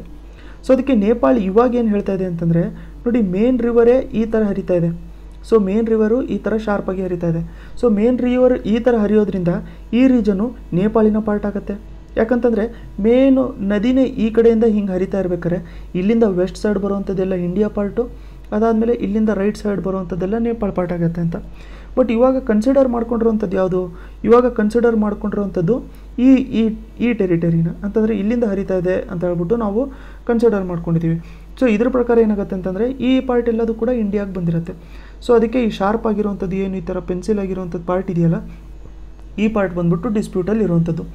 ಇಷ್ಟು ವರ್ಷ ಇಲ್ದಿದ್ದಂಗೆ ನೇಪಾಳ ಇವಾಗ ಯಾಕೆ ಟ್ರೈ ಮಾಡ್ತಿದೆ ಅಂತಂದರೆ ಫಸ್ಟ್ ಆಫ್ ಆಲು ಅದೊಂದು ಕಾರಣ ಆಗಿರುತ್ತೆ. ಇನ್ನೊಂದು ಪಾಯಿಂಟು ನೇಪಾಳ ಏನು ಹೇಳುತ್ತೆ ಅಂತಂದರೆ, ನೇಪಾಳಲ್ಲಿ ಡೆಮೋಕ್ರಸಿ ಇರ್ತಿರಲಿಲ್ಲ, ಮುಂಚೆ ಬಂದ್ಬಿಟ್ಟು ಮೊನಾರ್ಕಿ ರೂಲ್ ಇತ್ತು ಅಂತ. ಮೊನಾರ್ಕಿ ಅಂತಂದರೆ ಏನು, ಮೊನಾರ್ಕಿ ಅಂತಂದರೆ ಕಿಂಗ್ ರೂಲ್ ಮಾಡ್ತಾ ಇರ್ತಾರೆ ಅಂತ. ಸೊ ಅದಕ್ಕೆ ನೇಪಾಳ ಏನು ಹೇಳ್ತಾ ಇದೆ ಅಂತಂದರೆ 1990 ಆದಮೇಲೆ ನೇಪಾಳಲ್ಲಿ ಡೆಮೋಕ್ರಸಿ ಬಂದಿದೆ, ನೇಪಾಳಲ್ಲಿ ಡೆಮೋಕ್ರಸಿ ಬಂದಿದೆ. 1990ಕ್ಕಿಂತ ಮುಂಚೆ ಅಲ್ಲಿ ಕಿಂಗ್ ರೂಲ್ ಇತ್ತು ಅಥವಾ ಮೊನಾರ್ಕಿ ಇದ್ದರು. ಸೊ ಮೊನಾರ್ಕಿ ಅವರು ರೂಲ್ ಮಾಡ್ತಿರೋದ್ರಿಂದ ಆ ಪಾರ್ಟು ಇಂಡಿಯಾದ ಆ ಪಾರ್ಟು ಆ ಟೈಮಲ್ಲಿ ಅವರು ಒಪ್ಕೊಂಡಿದ್ರು. ಬಟ್ ಇವಾಗ ಡೆಮೋಕ್ರಸಿ ಇರೋದ್ರಿಂದ ನಮಗೆ ಬೇಕಾಗುತ್ತೆ ಅಂತ ಹೇಳ್ಬಿಟ್ಟು ಅವ್ರು ಹೇಳ್ತಾ ಇದ್ದಾರೆ. ಬಟ್ ಇಂಡಿಯಾನು ಕೂಡ ಏನು ಕ್ವೆಶನ್ ಮಾಡ್ಕೊಳ್ಳುತ್ತೆ ಅಂತಂದರೆ 1990ಇಂದ 2020ವರೆಗೂ ಕೂಡ ಪ್ರಾಬ್ಲಮ್ ಇರ್ತಾ ಇರಲಿಲ್ವಲ್ಲ, ಅದನ್ನು ಡಿಸ್ಪ್ಯೂಟ್ ಮಾಡ್ಕೊಳ್ಳೋದಕ್ಕೆ ಆ ರೀಜನಲ್ಲಿ ಇವಾಗ ನಿಮ್ಗೆ ಯಾಕೆ ಪ್ರಾಬ್ಲಮ್ ಇದೆ ಅಂತ ಹೇಳ್ಬಿಟ್ಟು ಇಂಡಿಯಾನು ಕೂಡ ಇವಾಗ ಕ್ವೆಶನ್ ಮಾಡ್ಕೊತಾ ಇದೆ. ಸೊ ಇವಾಗ ಇದನ್ನು ಇಂಡಿಯಾ ಮತ್ತು ನೇಪಾಳ ಬಂದ್ಬಿಟ್ಟು ಬೈಲ್ಯಾಟ್ರಲ್ ಆಗಿ ಒಂದು ಡೈಲಾಗ್ ರೀತಿಯಲ್ಲಿ ಡಿಸ್ಪ್ಯೂಟ್ನ ರಿಸಾಲ್ವ್ ಮಾಡ್ಕೊತೀವಿ ಅಂತ ಹೇಳ್ಬಿಟ್ಟು ಹೇಳ್ತಾ ಇದ್ದಾರೆ. ಸೊ ಜೊತೆಗೆ ನಾವು ಪೀಪಲ್ ಟು ಪೀಪಲ್ ಕಾಂಟ್ಯಾಕ್ಟು ಇಂಡಿಯಾದು ನೇಪಾಳ ಜೊತೆ ನೋಡ್ಕೋಬೇಕು ಅಂತಂದರೆ ಇದನ್ನು ರೋಟಿ ಆರ್ ಬೇಟಿ ಅಂತ ಹೇಳ್ಬಿಟ್ಟು ಕರೀತಾರೆ. ರೋಟಿ ಆರ್ ಬೇಟಿ ಥರ ರಿಲೇಷನ್ಶಿಪ್ ಇದೆ ನಮ್ಮದು ಅಂತಂದರೆ ಅಷ್ಟೊಂದು ಕ್ಲೋಸ್ ಆಗಿ ರಿಲೇಷನ್ಶಿಪ್ ಇದೆ. ಯಾಕಂತಂದರೆ ಜಾಗ್ರಫಿ ಸಿಮಿಲರ್ ಆಗಿದೆ, ಕಲ್ಚರು ಟ್ರೆಡಿಷನ್ ಎಲ್ಲದೂ ಕೂಡ ಸಿಮಿಲರ್ ಆಗಿ ಬಂದಿರುತ್ತೆ. ಸೊ ಅದಕ್ಕೋಸ್ಕರ ಇವಾಗ ಡಿಪ್ಲೊಮ್ಯಾಟಿಕ್ ಟೂಲ್ಸ್ನ ಯೂಸ್ ಮಾಡಿಕೊಂಡು ಈ ಪೊಲಿಟಿಕಲ್ ಇಶ್ಯೂಸ್ ಏನಿದ್ದಾವೆ ಅದನ್ನೆಲ್ಲ ಅಡ್ರೆಸ್ ಮಾಡಿಕೊಂಡು ಇಂಡಿಯಾನೂ ಕೂಡ ನೇಪಾಳಲ್ಲಿ ಇರುವಂಥ ನೇಪಾಳೀಸ್ ಅವರ ಸೆಂಟಿಮೆಂಟ್ಸ್ನ ರೆಸ್ಪೆಕ್ಟ್ ಮಾಡ್ಕೋಬೇಕು. ಮತ್ತು ಹಿಸ್ಟಾರಿಕಲಿ ನಾವು ನೋಡಿಕೊಂಡ್ರೆ ಇಂಡಿಯಾ ಯಾವಾಗಲೂ ಕೂಡ ತಮ್ಮ ನೇಬರ್ಸ್ಗೆ ಇಂಪಾರ್ಟೆಂಟು ಇದು ಪ್ರಯಾರಿಟಿ ಕೊಟ್ಟಿರುತ್ತೆ. ಯಾಕೆಂತಂದರೆ ಇಂಡಿಯಾ, ನೇಪಾಳ ಆಗಿರ್ಬೋದು, ಬಾಂಗ್ಲಾದೇಶ್ ಆಗಿರ್ಬೋದು ಎಲ್ಲರೂ ಕೂಡ ನಮ್ಮ ಸೈಡಲ್ಲೇ ಇರೋದ್ರಿಂದ ಅವ್ರಿಗೆ ಜಾಸ್ತಿ ಇಂಪಾರ್ಟೆನ್ಸ್ ಕೊಟ್ಟಿರುತ್ತೆ. ಅದೇ ರೀತಿಯಲ್ಲಿ ಇದನ್ನು ಕೂಡ ಒಂದು ಚೆನ್ನಾಗಿ ರೆಸಾಲ್ವ್ ಮಾಡ್ಕೊತಾರೆ ಅಂತ ಹೇಳ್ಬಿಟ್ಟು ಹೇಳ್ತಾ ಇರ್ತಾರೆ. ಸೊ ಇವಾಗ ನಿಮ್ಮ ಒಪಿನಿಯನ್ ಪ್ರಕಾರ ಇದು ಕಾಲಪಾನಿ ರೀಜನು ಇಂಡಿಯಾಗೆ ಯಾಕೆ ಪಾರ್ಟ್ ಆಗಿರಬೇಕು, ಅಥವಾ ಯಾರು ಕರೆಕ್ಟ್ ಇದರಲ್ಲಿ, ಇಂಡಿಯಾ ಕರೆಕ್ಟಾ ಅಥವಾ ನೇಪಾಳ ಕರೆಕ್ಟಾ ಅಂತ ಹೇಳ್ಬಿಟ್ಟು ನಿಮ್ಮ ಒಪಿನಿಯನ್ ಏನಿದೆ ಅಂತ ಹೇಳ್ಬಿಟ್ಟು ನೀವು ಕಮೆಂಟ್ ಸೆಕ್ಷನಲ್ಲಿ ಶೇರ್ ಮಾಡ್ಕೊಂಡಿರಿ. ಅಟ್ಲೀಸ್ಟ್ ಶೇರ್ ಮಾಡ್ಕೊಂಡಿಲ್ಲ ಅಂತಂದರೆ ವಿಡಿಯೋ ಇಷ್ಟ ಆಗಿದ್ದರೆ ಲೈಕ್ ಅಂತ ಹೇಳ್ಬಿಟ್ಟು ನೀವು ಕಮೆಂಟರು ಮಾಡ್ಕೊಂಡಿರಿ, ಅಂತಂದರೆ ಸ್ವಲ್ಪ ಹೆಲ್ಪ್ ಆಗುತ್ತೆ ಚಾನಲ್ಗೆ ಗ್ರೋ ಆಗೋಕ್ಕೆ. ನೀವು ಲೈಕ್ ಮಾಡಿದ್ರೆ ಬೇರೆಯವ್ರ ಕಡೆಯೂ ಕೂಡ ಯೂಟ್ಯೂಬು ವೀಡಿಯೋಸ್ನ ಪ್ರಮೋಟ್ ಮಾಡ್ತಾ ಇರುತ್ತೆ, ಬೇರೆಯವರು ಕೂಡ ವೀಡಿಯೋ ನೋಡ್ಕೋಬೋದು. ನೀವು ವೀಡಿಯೋ ನೋಡ್ಕೊಂಡು ಲೈಕ್ ಮಾಡಿರಲಿಲ್ಲ ಅಂತಂದರೆ ಅದು ಯೂಟ್ಯೂಬು ಬೇರೆಯವ್ರ ಕಡೆ ಪ್ರಮೋಟ್ ಮಾಡ್ಕೊಳಕ್ಕೆ ಹೋಗೋಲ್ಲ. ವಿಡಿಯೋ ಚೆನ್ನಾಗಿಲ್ಲ ಅಂತ ಹೇಳ್ಬಿಟ್ಟು ನಾನು ಅನ್ಕೊತಾ ಇದ್ದಾರೆ. ಚೆನ್ನಾಗಿಲ್ಲ ಅಂತಂದರೆ ಕಮೆಂಟ್ ಸೆಕ್ಷನಲ್ಲಿ ಹೇಳಿರಿ, ಬೇರೆ ಥರ ಅಪ್ರೋಚಲ್ಲೂ ಕೂಡ ನಾನು ಎಕ್ಸ್ಪ್ಲೇನ್ ಮಾಡೋಕ್ಕೆ ಟ್ರೈ ಮಾಡಿರ್ತೀನಿ. ನೆಕ್ಸ್ಟ್ ವೀಡಿಯೋಲಿ ಮತ್ತೆ ಸಿಗೋಣ. ಸೊ ನೀವೇನಾದರೂ ಹೊಸಬರಾಗಿದ್ದರೆ ಚಾನಲ್ನ ಸಬ್ಸ್ಕ್ರೈಬ್ ಮಾಡೋದನ್ನ ಮರೆಯೋಕ್ಕೆ ಹೋಗಬೇಡಿ. ಸೊ ಹಳೆ ವೀಡಿಯೋಸ್ನ ನೋಡ್ಕೋಬೇಕು ಅಂತಂದರೆ ಇಲ್ಲಿದ್ದಾವೆ, ಇದನ್ನೇ ನೀವು ನೋಡ್ಕೋಬೋದು. ವಿಡಿಯೋ ಇಷ್ಟ ಆಗಿದ್ದರೆ ಲೈಕ್ ಬಟನ್ನು ಕೂಡ ಪ್ರೆಸ್ ಮಾಡೋದು ಮರೆಯೋಕ್ಕೆ ಹೋಗಬೇಡಿ. ನೆಕ್ಸ್ಟ್ ವೀಡಿಯೋಲಿ ಮತ್ತೆ ಸಿಗೋಣ.